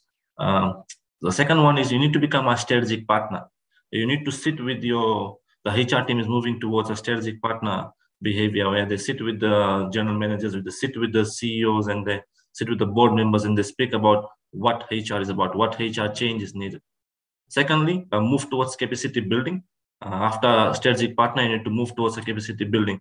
Many people outside, they only know that HR in the organization, they will take your call, they will return your call, they will do your interviews, they will process your application, they will process your leaves, and there's a lot of things. For myself, I started as an attachee in the organization 11 years ago, and then I've moved my way. I'm now a operational person more than the HR person. So it's a move. It's how you learn in the organization. It's not only HR. Capacity building, yes, be a capacity building person. Talent management, that's where it is going. And it's talent acquisition, talent management, that's where we are going now. The other thing is HR operations. You need to put HR into operation areas now, where you will be seen and going and doing HR audits into the organization. For example, measuring productivity into the organization. Productivity nowadays is only done through KPIs and all that, but it can be done more than that. You can go and directly measure HR staff's performance through the HR audits. For example, now people are work from home. HR has to broaden their things. Everything in this process is done by HR. They are the game changers in this COVID situation. They organize the welfare of the employees. They ensure that the employees are working from home. So it's no more administrative tasks already. Apart from that, the biggest one is now creating culture. creating culture is what HR is all about now. You need to ensure that the culture of the organization is created well. And how will you do that? You have to deliver enhanced employee engagement programs, and also ensure that create work-life balance within the employees. And the big one now is create a safe workplace. And that's where the new roles comes in. Roles such as COVID ambassadors, COVID champions, welfare champions, OEJS champions, a fully fledged OEJS department, a safety department. Apart from that, some of the new roles that HR teams are now having is there's not only HR officers, senior HRs, manager HRs, there's HR analyst, HR partners, strategic partners, HR process analyst. And there's a lot of changes in it. So that's what I can say on that. Thank you. Thank you, Vinitesh. You have answered that very well. And I will move on to the next question, directing to Mrs. Roy. Mrs. Roy, there is another beautiful, actually very quite a strong question. And this is from Nikita Lee. And she says, in terms of reference checking, how sure are you if you have been provided with the correct information regarding a candidate? For example, an example is if a person has personal grudges and gives bad references, how would the candidate know, and how would you handle this information once retrieved from the referee? Other practitioners can join in, collaborate to answer this, because this is quite heavy. Thank you, Alta. This question was answered by Cheryl, basically in terms of reference checking, and if you get a negative feedback or reference from an employer, so definitely if the person did not share certain realistic information in the interview process, there'll be a cross-checking with the candidate, the applicant, and that we have received this feedback, and if you can elaborate more on that. So in that way, you are able to understand what really happened and what is the version from the applicant's point of view. However, negative references mostly are received from the HR department. That department basically is very neutral in all organizations. So they will only share your information which is with them. Yes, definitely, if you have put a referee who you know personally, or probably your immediate manager or somebody you had been working for, mostly we receive this information, negative feedback from them in terms of probably you must have, or the applicant must have had some relationship issues with the manager or the supervisor or the staff, basically.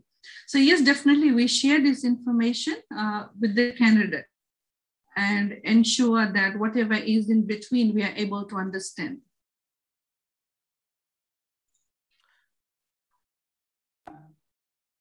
Thank you, Jyoti. And we will get Vinitesh to share his opinion about this. Okay, thank you. Just a few points on adding to what Jyoti has said. Basically, I'll give you tips to the people that while you're attending interviews, if you had some bad status with your previous employer, try to declare it. That will save something. At least the organization will know that you are being honest with them. So rather than them finding it out from the reference check, you declare it first. Either way, if the reference check is bad, you're not getting it. Rather than declare it, there might be chances of getting it. So that's the good thing to do. You do that. You do declare everything in the interview. And the same thing when you're doing conflict of interest declaration within the interview, do declare things so that the interviewers are aware that what is wrong. And the other thing that if you really don't want to get stuck into reference things, try to get your certificate of reference or certificate of service from your employees. That is required by law. Employers need to give it. Nobody can say no to that. So try to get that employer certificate of service reference from your previous employees. Yeah. Thank you. Thank you, Vinitesh, for adding on. And my next question is to Mr. Ram. Mr. Ram, there is a question from Alumita once again, and she's got a very valid question actually. And she says, what if I'm applying for a position and I do not have any working experience? Will my educational referees be accepted? Thank you, Altab. Yes, definitely. For career starters, we all put in our relevant lecturers, tutors, or principals as referees. So definitely, yes, it will be considered depending on which level of job you're applying for. So yes, for people who take career break, to start of their career, definitely those are taken into consideration. Thank you, Altaf. Thank you, Ashish. And the next question that I have is directed to Cheryl. Cheryl, would you like to, acknowledging this question is coming from Wipitala, and he is logged in from our Facebook channel. And the question is, Cheryl, what are some questions that applicants need to ask the panel with regards to the role applied for? Quite interesting. That's a good question, Vicky. Thank you. So it's good for the applicants to ask questions because you will be given the opportunities. Even if you are not, you should prepare some questions. And if it is not answered, basically what questions to ask, this will be popping up into your mind during the interview.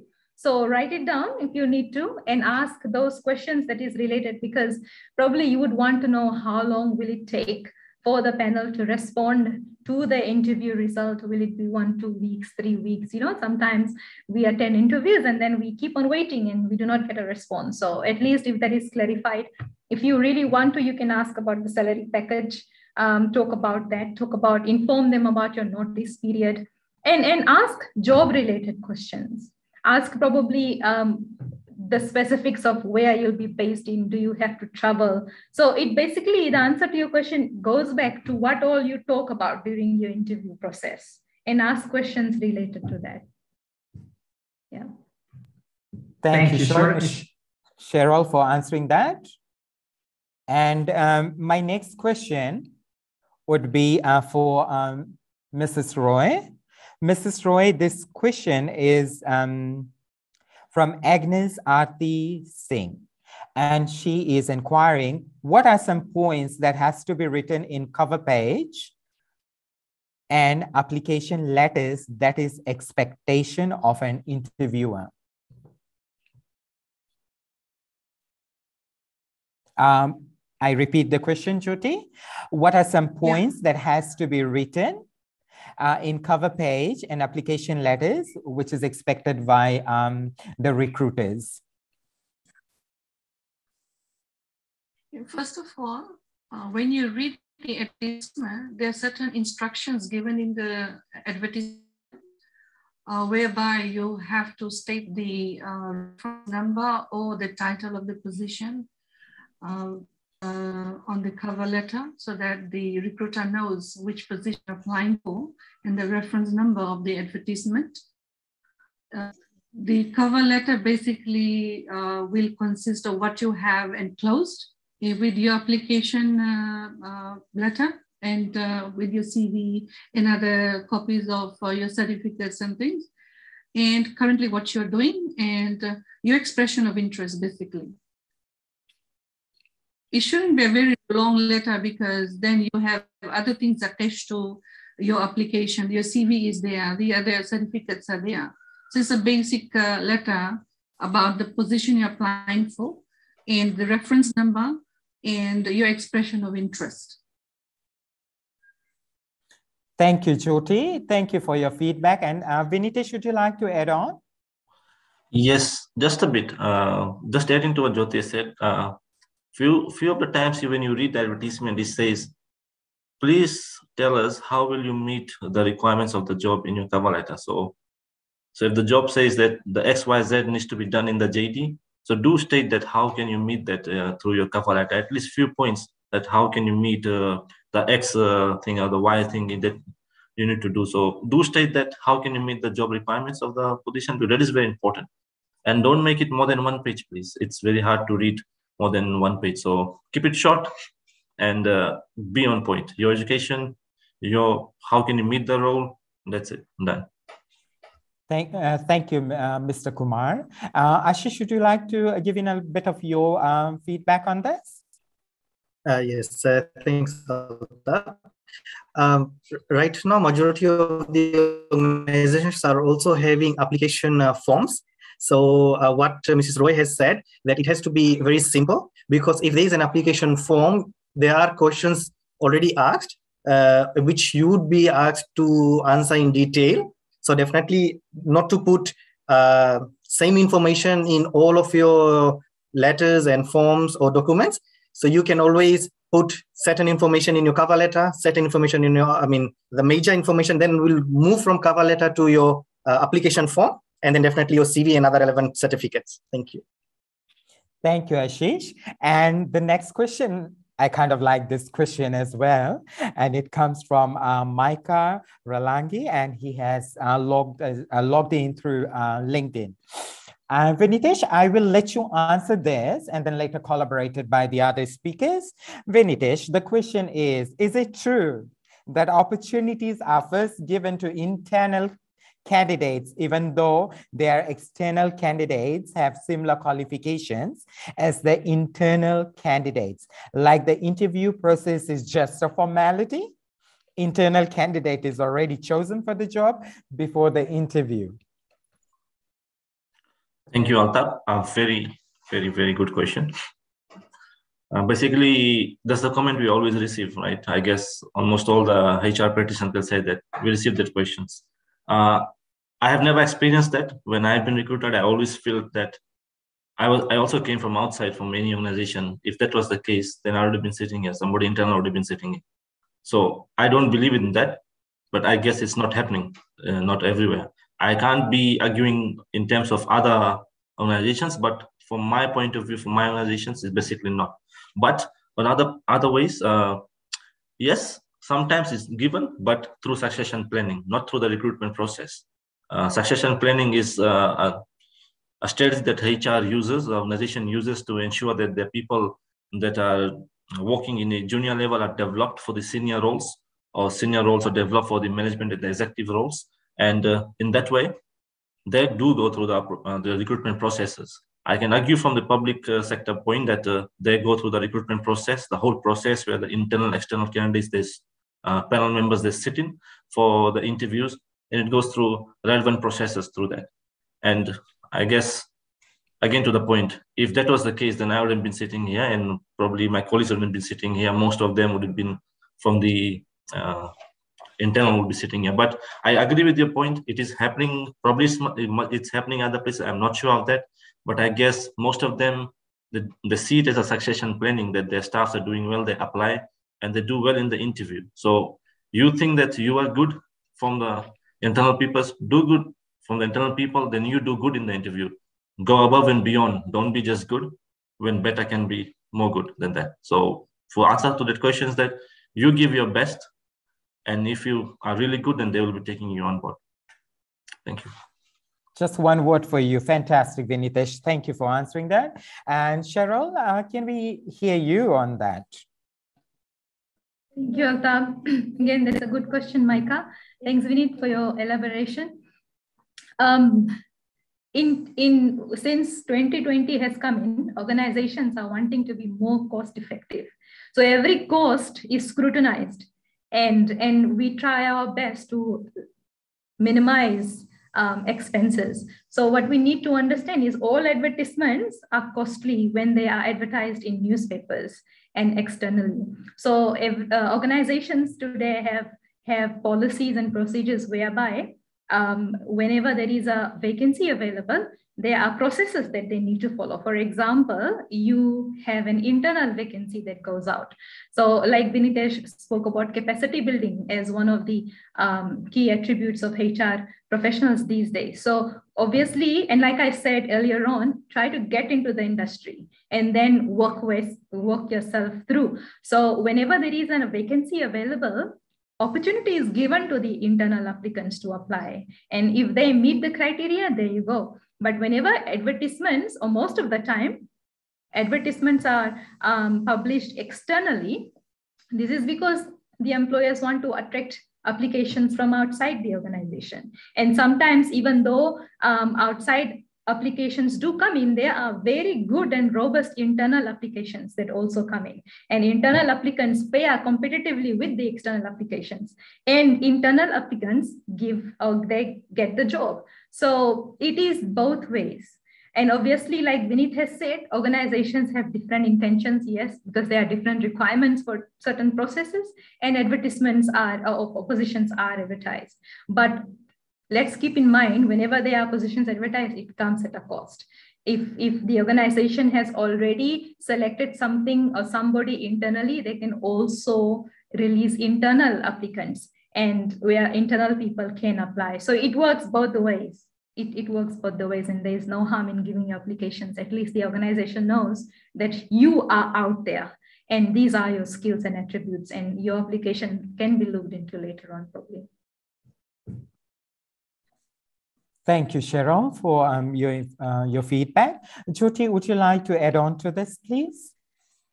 Yes, I would like to. And thank you, Vinitesh and Cheryl, for your feedback on this.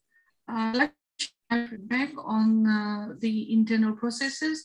Definitely, the processes we have is what Vinitesh has said very rightly, that it is, and we do internal search first within the organization. And if we find a suitable candidate for the position, they undergo the interview process. The same criteria as for the position, if we were to advertise a position. If we find the internal candidate suited for the position, then we don't advertise. We promote the person to the position. If we are not able to find a person suited within the organization, then we do an external advertisement whereby we attract people from external environment. So this is how we work. And very rightly, Cheryl has said that it is based on the manpower, workforce capacity. The department has got a structure, and structure requires 5 people. So 5 people will be employed as per the position. So first internal employees or internal search for the position is important. Then we go externally. Thank you.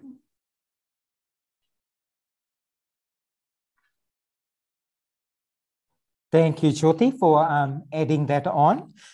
My next question is directed to Mr. Ashish Ram. How much, and this question comes from Rishabh Chan from YouTube once again, how much does GPA matter for a fresh graduate looking for their first job? And if an applicant's GPA is not up to mark, what are some things applicants can do to appeal to employers? Thank you, Altaf. Yes, academically, GPA is important. Getting good grades is definitely important. You are spending your own money, or if you are sponsored, someone is sponsoring you, you're spending someone's money to acquire that qualification. So please strive towards the best. Now, in terms of GPA into employment, no, not every time GPA is considered or is a markdown or a plus point, because certain positions or certain organizations, they only require you to have a certain certification, be it a degree, a diploma, or a trade certificate.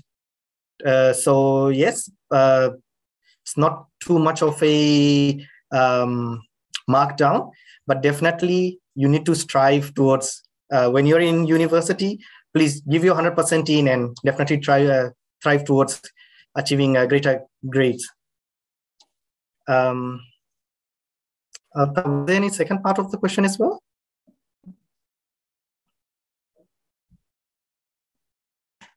Is it something, hey, sorry. No, you have answered it. You've answered it. Thank you. Thank you. Thank you, Ashish. And I'll move on to the next question. And this question maybe we'll direct it to Mr. Kumar. Mr. Kumar, the question comes from Michael Fong. And his question is, what's your recruitment policy on an individual with HIV/AIDS or any other disability?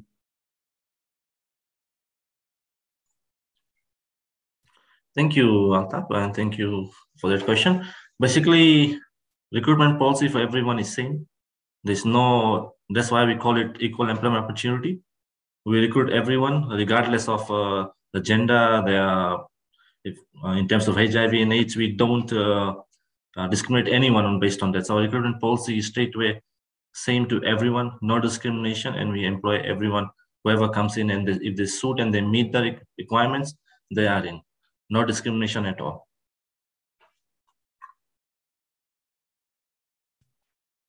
Thank you, Vinitesh. And Cheryl, would you like to add on to that? Just a little bit, Altaf. Yes, organizations do have good policies such as equal employment opportunities and anti-discriminatory policies regarding recruitment. What we just need to keep in mind is there are some roles. Roles have requirements such as physical requirements as well. Some roles would require heavy work. So it would need somebody who can, for example, lift heavy weights, you know.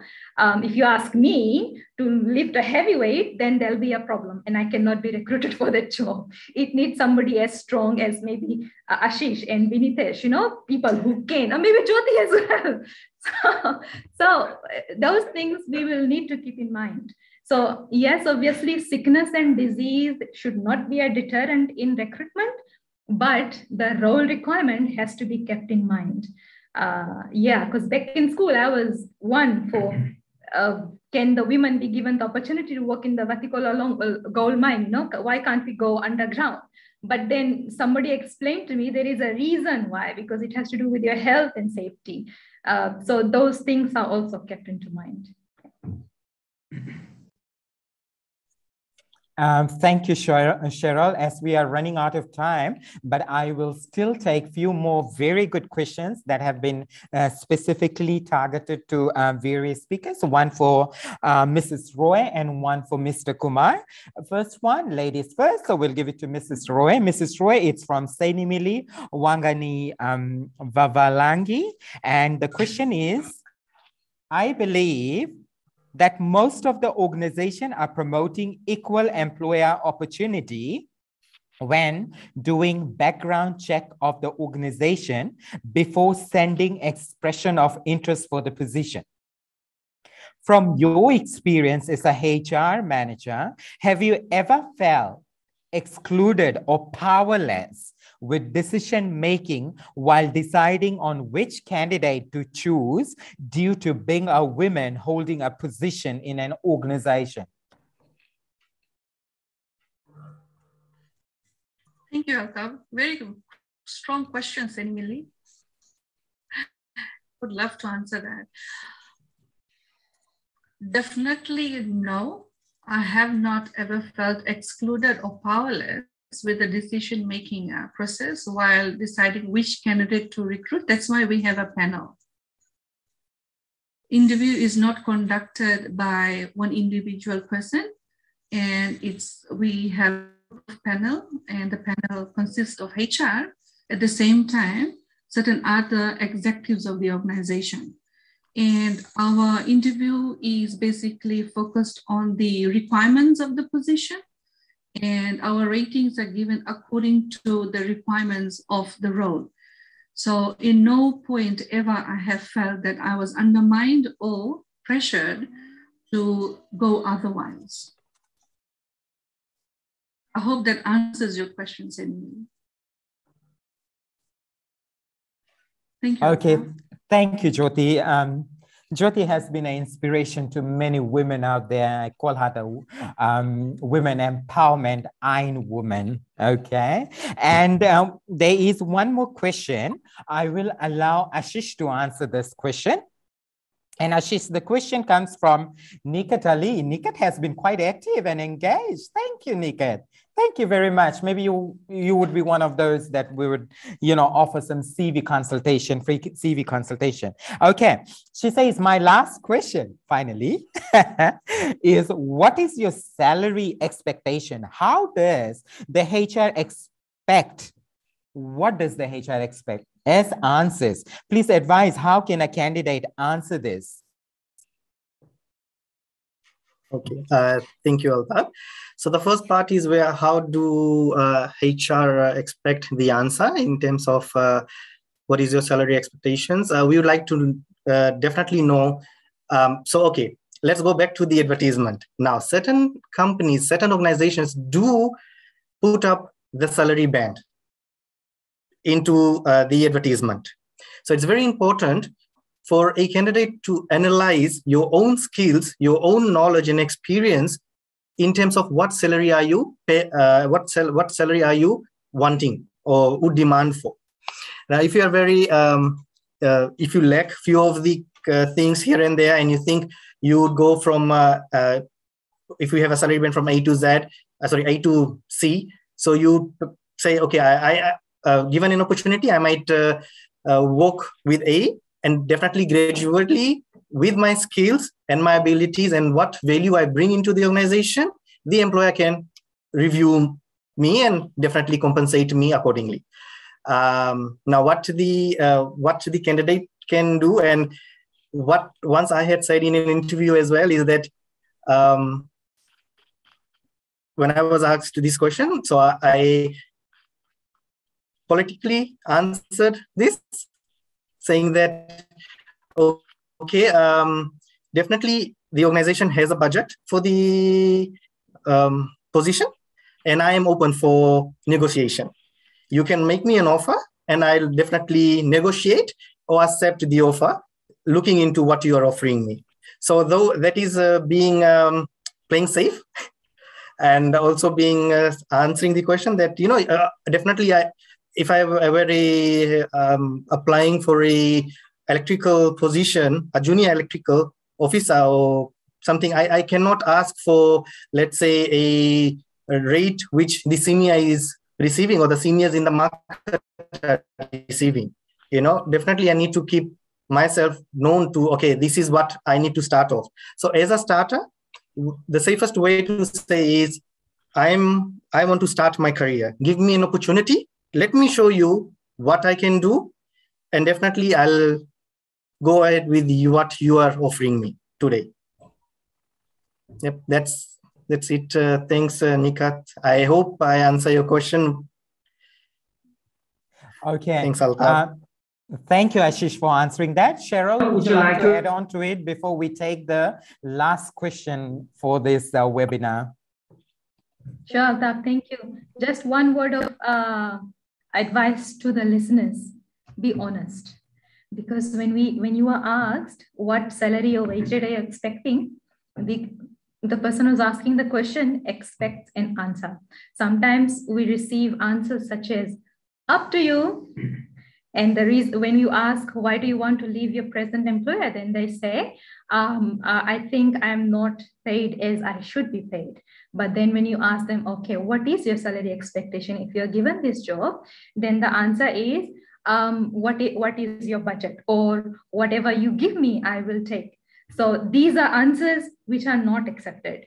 When we are asked, how much do you expect? Please give an answer. A good answer would be, if you are very happy with your job and the place where you're working, then definitely you want something more, So if you are currently paid 20,000, maybe you could say something more than 20. Or if you really want to get 30, then you say, maybe by 30, I can consider leaving and joining your organization. So something of that sort. It helps in decision making. Thank you. Thank you, Cheryl, for adding on to that question. And ladies and gentlemen, now our final question for this webinar series, and it is directed to the one and only Mr. Vinitesh Kumar. Mr. Kumar, this question comes from Kavita, And Kavita wants to know, should HR practitioners consider broadening their knowledge in psychology, considering Generation Z coming into the work field? Thank you. Yes, good question, Kavita, and thanks, Alta. Yes, definitely. Psychology plays a major part into HR. I believe every person in HR should have a bit of knowledge of psychology. And yes, if you're considering to do your degree or majors or in psychology, go for it, because it helps you to understand your team. It will help you to understand the people around you that you are working, and it will make your work go easy. And definitely, Kavita, if you do that degree, do let me know. Probably I'll poach for you, So because that is, all organizations need that, because it's very low qualification in Fiji. No, hardly people goes into that, but nowadays is needed. People definitely, depending, especially this COVID situation has made people think out and about of things. They are facing difficulties, they are facing a lot of problems at their home, and this kind of this kind of personality in a HR department will definitely help the team to grow. So yes, if you are thinking, do that. And not psychology, there are so many other parts into the HR that you can choose. There's not only HR and management you can do. I have a few friends who have done IT and IT management. They have done science as well, and they are with the finance department. And basically, it's helping them now. In my organizations currently, I have recruited two attaches, which are from the MBBS. They're doing the MBBS, third and fourth year students. They are doing our COVID testing in the organization. So those kind of, that will also help the organization go further ahead. And sorry, can I just add on to the question that Michael has asked about the policies on HIV? Go ahead. Yeah, yes. On that, Michael, while we do recruitment, and we, as Cheryl has said, we also have training programs for them. We have inbuilt training programs in the policy for HIV, and that we do train them. We send them to medical centers for their testing and stuff. We have in-house, bring in-house doctors for testing, and we have counseling programs inside it, and that's where the psychology part plays in. Thank you. Thank you. Thank you, Vinita. Jyoti, isn't it great that both of us have taken our journey into psychology these days? We have quite a big appreciation of that. Wanting to share. Yeah. Thank you so much, Alta. Very true, Vinitesh. And most of all, psychology makes us to understand ourselves properly, and the areas where we need to improve ourselves. It's very interesting, very interesting. And once you see yourself, you will be able to then work with other people as well and see lots of positivity among other people as well. Okay, thank you, Jyoti. Thank you so much. Ladies and gentlemen, that brings us to the end of our Grab a Coffee HR talk show. And this is the first out of the many that we are planning to host, and never know, we might get one of the speakers to come on live solo next time. So thank you so much to the presenters. And before we finish, I will hand it over to our founder of Youth Fiji, Mr. Shanil Shetty, and he will finish this up for us. Thank you very much. Reporting live from Youth Fiji, Altaf Khan. Bye-bye. Thank you, Altaf. Thank you to all the speakers that have come on board for this HR talk show.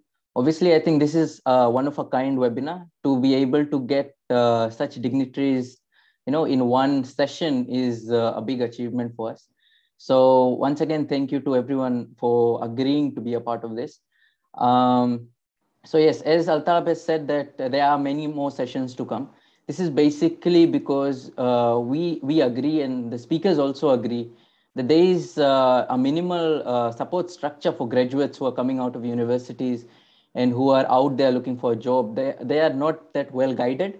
So through these programs, even those of you who are actually, watching the recordings, it would be really good for you to go through, and then maybe after every or before every single interview, you could go through this particular talk show and, get the points and also make amends to your CVs. Obviously, there were some questions, actually a lot of questions that we couldn't answer due to the time constraints. But be ready for the next webinar. You can always put forward your questions. Also, we do have we have collected your questions, so we will be giving it to the speakers, and as soon as we receive response, we will be able to contact you with the solutions as well. Also, something to note for the speakers, in the chat, you'll be seeing a link that is for our Discord channel. So every Sunday at 7 p.m. Together with Hitesh Chandra, we have a Youth Talanoa session in which we actually have a peer-to-peer session with all the youth in Fiji. And we just go to that level and take questions from them. So it's basically not just us presenting, it's the other way around. It's the youth who are giving us the topics, and then there's some really interesting stories that are shared as well. So we will also try to get on board these HR personals as well. They can also come on board for our Youth Talanoa. So this is a new platform that is coming about. So there are a lot of things that are happening. And through this particular session as well, we have seen a lot of positive remarks from all of these dignitaries, and they have all been very supportive of what we are trying to achieve through Youth Fiji. So thank you once again for coming on board and agreeing to be a part of our talk show.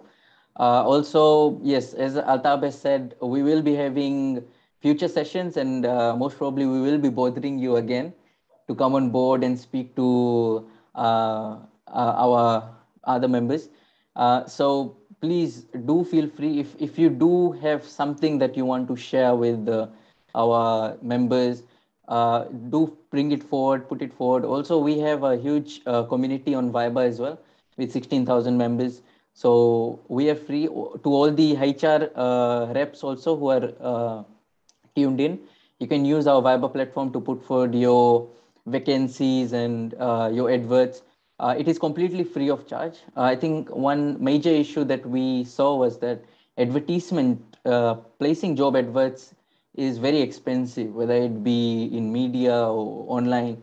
So what we have done is we've made really, we wouldn't put it as affordable, we just put it as free.